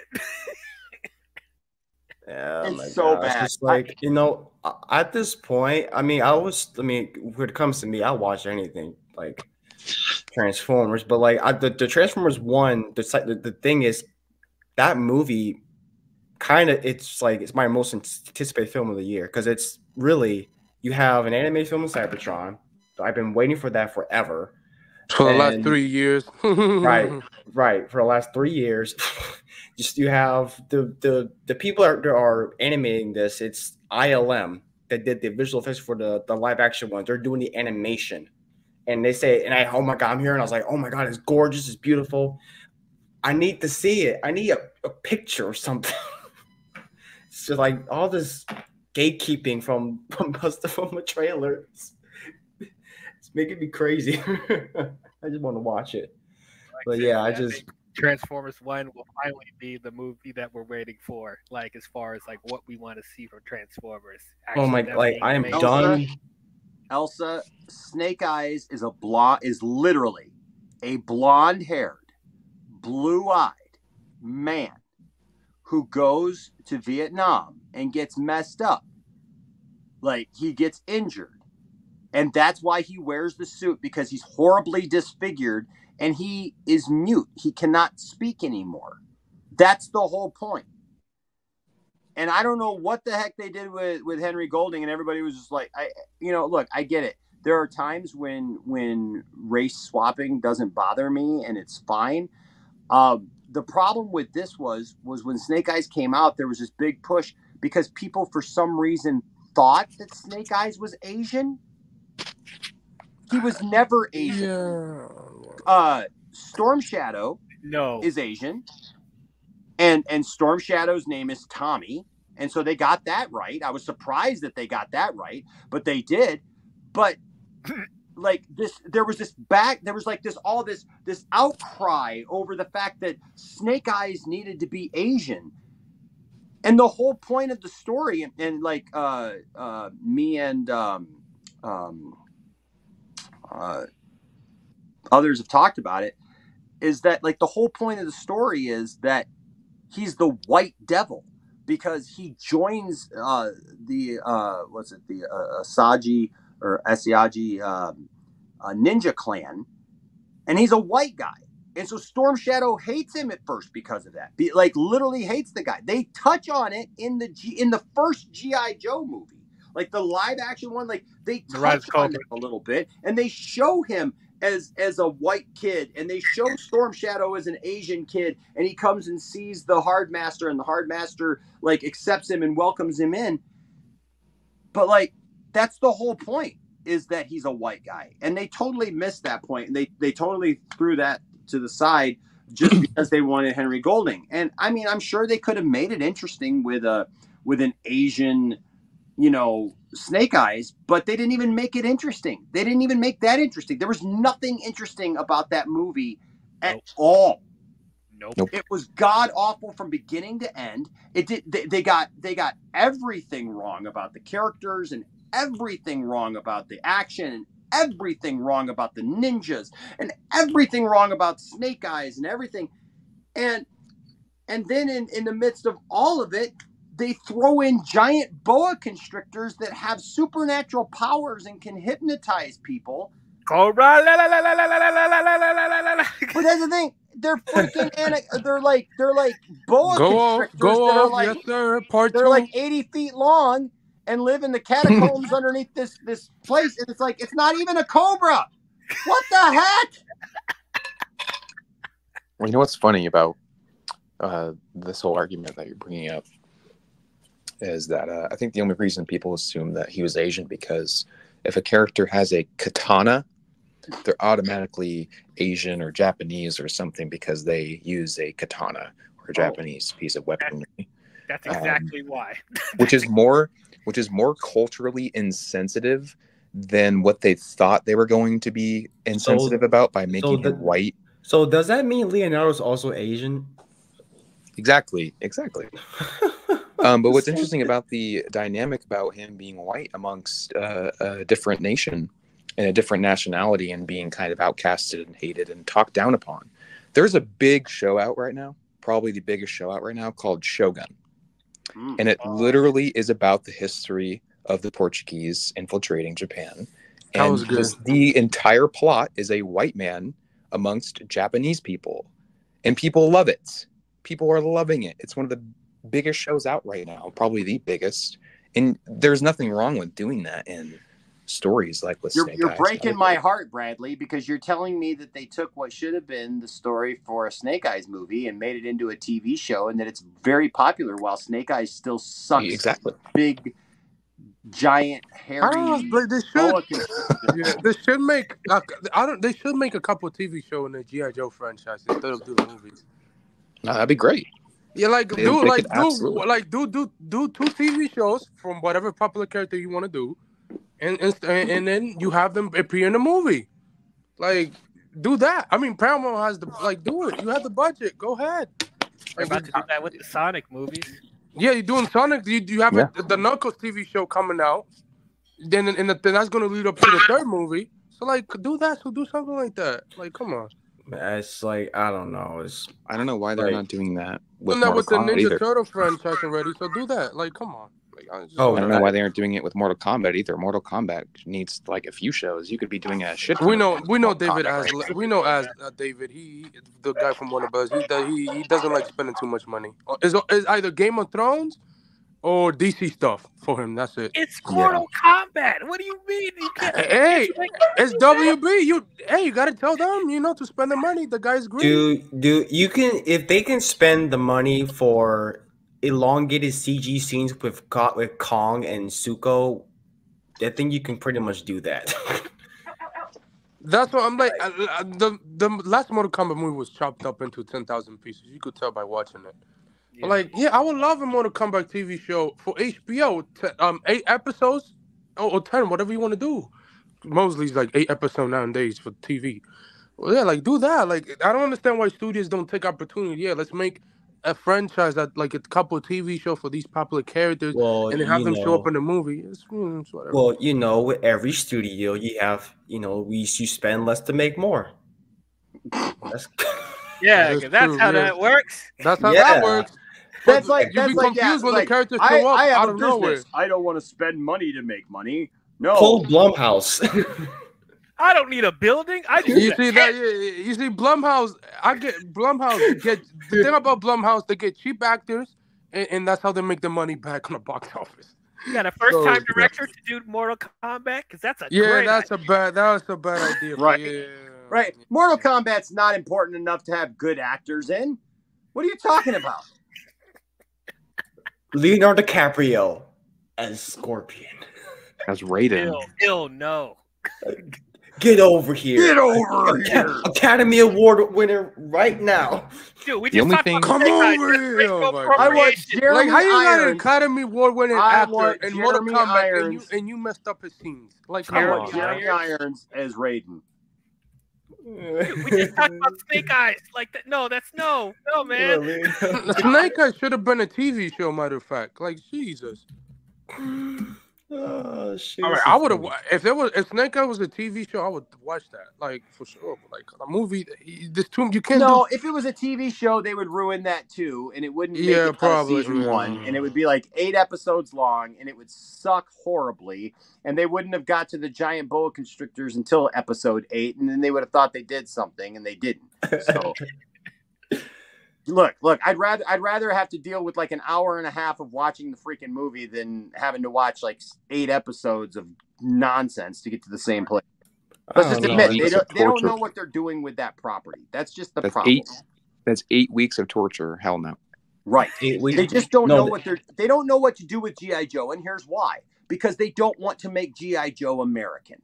That's the point. They don't want G.I. Joe to be an American special ops force that that goes against terrorism, because it's not politically correct enough. And the reality is G.I. Joe is the code name for America's top special forces team. That's what it is. They go against Cobra, the ruthless terrorist organization bent on ruling the world. All this other stuff, trying to throw all this other stuff into a military property and like demilitarize it almost and make it something else is ridiculous. It's okay. It's okay. I mean, look at Top Gun. Top Gun had a successful sequel, and yeah, that was amazing. You can. They didn't that was one of the best downplay what experiences I had in a Top Gun long was. time. You tell me they're afraid to put an American flag in there and have them wear. They're not afraid of that because look at every Tom Cruise Michael pushes Bay stuff. movie. Look at every Michael Bay movie that does that.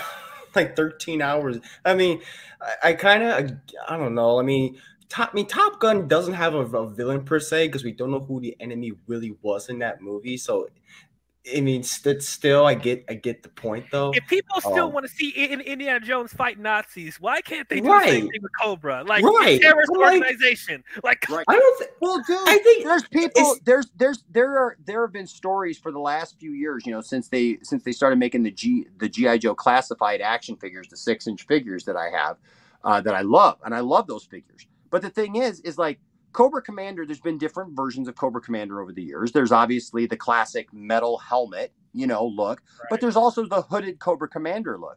The problem is they have not made a hooded Cobra Commander action figure for the last, I don't know how many years, because there was this note that was apparently going around Hasbro for the longest time that they couldn't do it because it looked too much like a KKK thing. And it's like, it doesn't look anything like that. It's a hood, yes, but but that's the thing is like Marvel all of a sudden they've got characters that have hoods and everything else.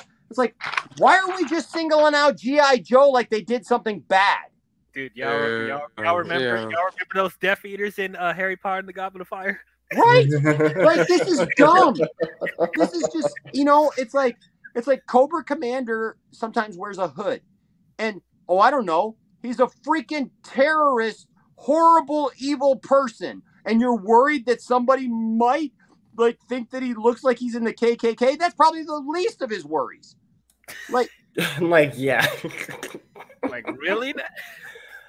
Just go. Honestly, you can. There's movies out there that just can go all out. Just go all out. That's it's really not that. I think people will. I don't know. People will watch it. And I think they're just so worried. So I think they're worried about the littlest things, those things that you mentioned could affect the profitability of a movie. That's how it boils down to. Yep. They don't want to go full all out 100% true to the source material. They got to make these little changes so it could be acceptable with our current society, unfortunately. But a lot of that's changing, though. I'll tell you what, people are more and more. I'll be honest with you. I just watched. Did you guys watch this last week's episode of Family Guy? Oh, No. which one is it? So I was actually very surprised because this week's episode of Family Guy dealt with actors being able to play different roles. Okay. Like that. They're not native to. And.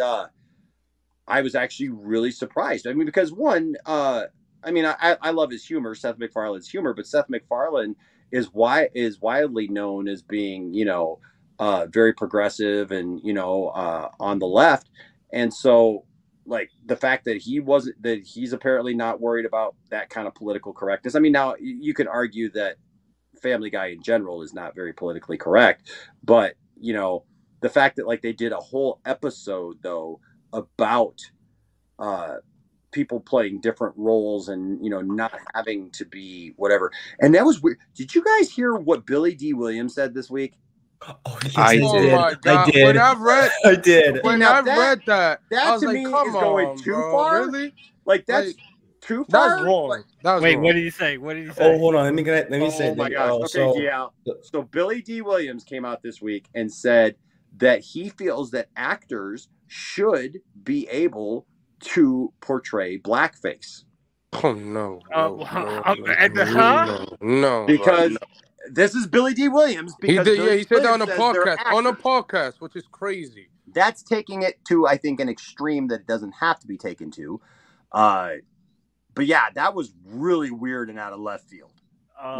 No. That's crazy. I looked at that. I was like, I had to do a double take. I was like, what? Outside of Robert Downey Jr. and Tropic Thunder, absolutely not. Right. Absolutely not. Yeah, Robert Downey Jr.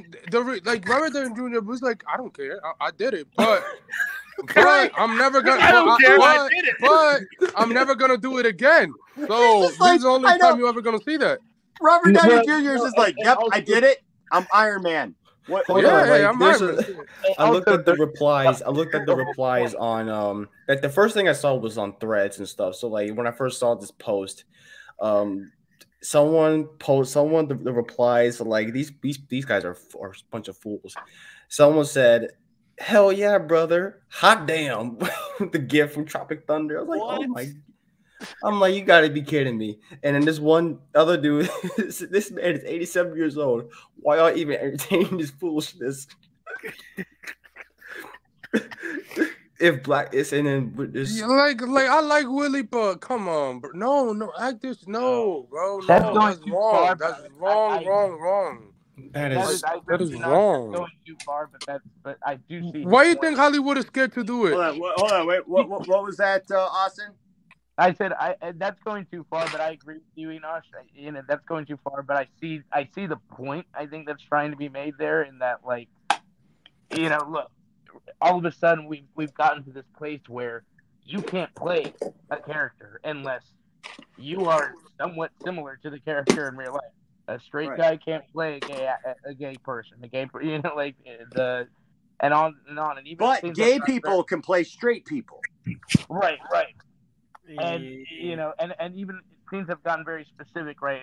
I remember when that the Exodus movie came out that Ridley Scott did a few years ago, and everybody flipped out and said, Christian Bale's not Egyptian, Joel Edgerton's not Egyptian, not, all this other stuff. It's like, it's a movie.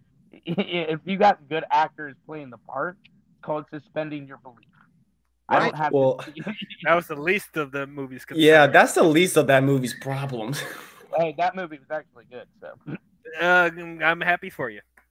I'm happy for you. Okay, so let me ask you this, Austin, since you said this, and this is not me trying to stir the pot, but I just want to know where your mind is at.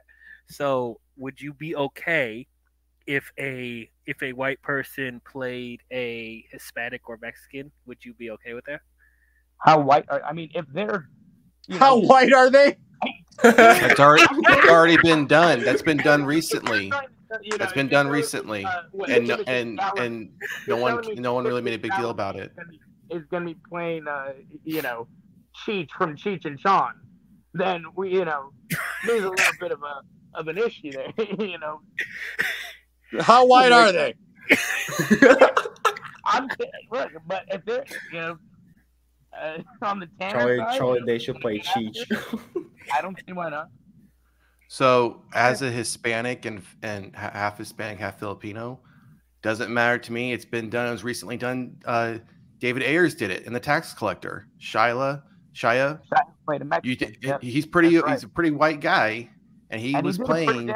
He wasn't playing an actual Hispanic, but the premise is that he grew up in that area. If you listen to how he's talking and how he's portraying himself, by the community. Correct. So and he basically adapted. I think on some of these things we're splitting the hairs and getting too offended.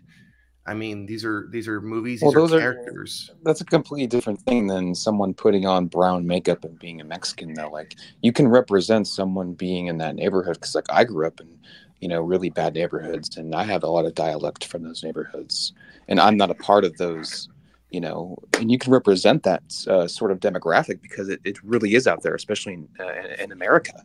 But to have a different race, put on a different color of makeup to represent a different color of, skin, I think that's really just stupid. Yeah, and it takes away an opportunity that's just for someone that actually is a part of that ethnicity to represent a story of their ethnicity.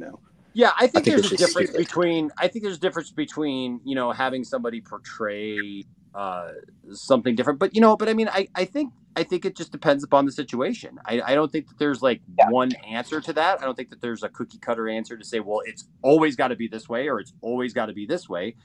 I look at it as, look, if you have a role for a Hispanic person, for example, right, and that's what it's supposed to be, well, then you're probably going to go down that route in your casting, right? You're going to try to find the best person. Like if it's specific to that role that they need to be Hispanic, well, then you're probably going to try to cast somebody of that ethnicity. Right. Right. Which is fine. But like this idea of like just changing things randomly, like the Snake Eyes thing, for example, like there's no need for that. And it didn't add anything to the story. In fact, it took away from the story because now there was less of a tension between Snake Eyes and Storm Shadow because they didn't include a major piece to that. Right. But then there are times where like it may not matter, right? Like and it doesn't matter. So it just I think that it all just has to be. I think if we're just like open and honest about things instead of like acting like we have to fill some kind of criteria or that we have to appease somebody with something, instead of doing all that, why don't we just make good casting choices and decisions and it doesn't have to be as hard as people are making it be right now. Can I address Elsa in the chat because she seems really upset about the question I asked Austin. Which I didn't mind, by the way. It's like, and please forgive me because to let you know, I'm a black man and I don't. What? I mean, for people that don't know, she probably doesn't know, but I didn't know that Latinas or Hispanics can, I mean, I've met some Mexicans that are like have brighter skin tone and stuff like that, but no, I don't know the 100% difference between Hispanics and Latinas, and if there are, I apologize. I did not mean to insult you guys. This is just me. I'm uncultured, so it's like I was just asking. I was just asking Austin a question of like if he would be okay if that certain situation happened, not to throw shade or like, and also I haven't been outside the country because you also asked me that. No, I've never been to Europe. I've never been to Spain, Portugal, Italy, or whatever. So right. And yeah, no, I completely understand where you're coming from. I didn't take any offense to it. I mean, look, that's why I responded with and I agree with Enosh. It's kind of a thing by thing. It's a it's not, you can't answer it for the whole. Like if you're doing a biopic, right, on Cheech and Chong and stuff, and you're probably gonna want to cast people that look like the real people, look like if you're doing something like The Tax Collector, that's more of telling that type of story or that type of thing, then you're gonna do that. So I think it's just very dependent, like, I mean, even I could be wrong. I mean, George Clooney plays, isn't he technically playing a Mexican or Latino in what's the one he did with that? Yeah, Bruce Wayne. No, the one he did with Tarantino. Dusk Till Dawn. So when it comes to now, here's another question that'll take this even further. Now, if somebody is trying out for a biopic, does that actor need to be the race that the actual person is or not? Like, say Martin Luther King Jr. or that. Yeah. Now that I think that's where you want to, just out of respect for the person that you're portraying, right? That you want to be respectful of all that, and I think people would have issues if you wanted to do that type of stuff. Like if I remember this was actually real. There was an executive that wanted Julia Roberts to play Harriet Tubman. That was an what? Oh no. That they wanted Julia Roberts. So yes, that's way too far. All these types of things. You want to stick to the source material, right? If there is source material. On that note, we are about the 2-hour mark, and I think we've pretty much exhausted this topic before we start really probably digging ourselves in the holes that we really don't want to be in. Thank you, Billy D. Williams. Appreciate it. Thanks, Billy. By the way, totally non-controversial here whatsoever. O.J. Simpson passed away today. Oh yeah. Yep. Landon messaged me, and Landon messaged me and made me laugh because he said I don't know where he got this thing that says that this happened, but Landon literally sent a message earlier that said that before he passed, he tweeted out that OJ tweeted out, "Yeah, I did that shit." Well, I think it's comforting knowing that OJ's killer is now finally put to rest. I think they found comfort in that. They found him just in time. His grade will be, if I did do it, ... Oh, geez. There's a book to write, isn't it? If I didn't do it, but if I did, this is exactly how I would have done it. I would have done it. Exactly. Oh God. Now I will say just before we end, they did come out with a few descriptions of the preview that was shown of Deadpool and Wolverine. Just real quick, I thought one of the cool things that was the description starts out with Wilson. It opens with Wade Wilson riding in a car with children. He says he might want kids someday, but that he doesn't have a lot of vaginal sex. He reconnects with Rob Delaney's Peter, who tries to convince him to get back into the superhero game. He comes home to a surprise party and catches up with Colossus. Colossus shares that he's been watching the Great British Bake Off, and that show saved me from suicide. Wilson explains that, because Blind Al is there, And Wilson explains that cocaine is the only thing Kevin Feige says is off limits. Blind Al replies by coyly saying, "Do you want me to build a snowman?" Wow. Okay. That's awesome. The footage ends with, actually, there might be some new footage here. Wade is captured by the TVA. He wakes up to an officer. He tells Deadpool that he's been chosen for a special mission to save the sacred timeline. Footage of Chris Evans, Captain America, is shown, and Deadpool salutes him. We then see a clip of Chris Hemsworth as Thor crying over Deadpool's body. Then the TVA agent tells Deadpool this happens in the distant future. Deadpool goes, "I'm Marvel Jesus," looks at the camera and says, "Fuck you, Fox. I'm going to Disneyland." Wow. And That's brilliant. That's A-tier writing. I am excited.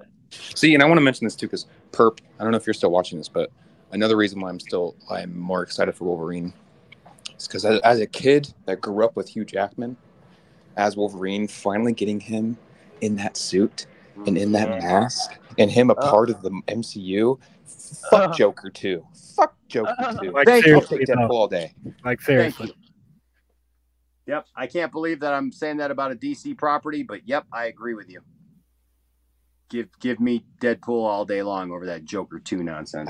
Deadpool and Ryan Reynolds and Hugh Jackman. Come on. Right. It's a dream team. Oh, forget Deadpool and Wolverine. If it was just them, I'd be in. $1 billion, bro. It's gonna be gorgeous. It is. It is. Are we not going to mention that the biggest piece of news today, that Scary Movie has a reboot? I don't care. Stop it. I do not care. I don't care either. On that note, ladies and gentlemen, don't let anybody tell you that your fandom doesn't matter, and don't tell them that their fandom doesn't matter, but seek to have good conversations and treat everybody with respect. If you do that, there'll always be a place for you in the Poindexter Lounge. I want to thank everybody who was here, man. We had a ton of people come in through here. So thank you. Thank you to the 77 people that are still watching. Appreciate all of you guys. Thank you guys for just sticking around and talking to me about all this nerd stuff and having a good time doing it. So lots of interesting things, G.I. Joe movies, Transformer movies, got all kinds of craziness happening, and Deadpool will win them all. But hey, until next time, stay nerdy, and don't listen to Lando. Don't listen to Billy D. Williams. It's just not a good idea. All right. See you guys next time. Bye.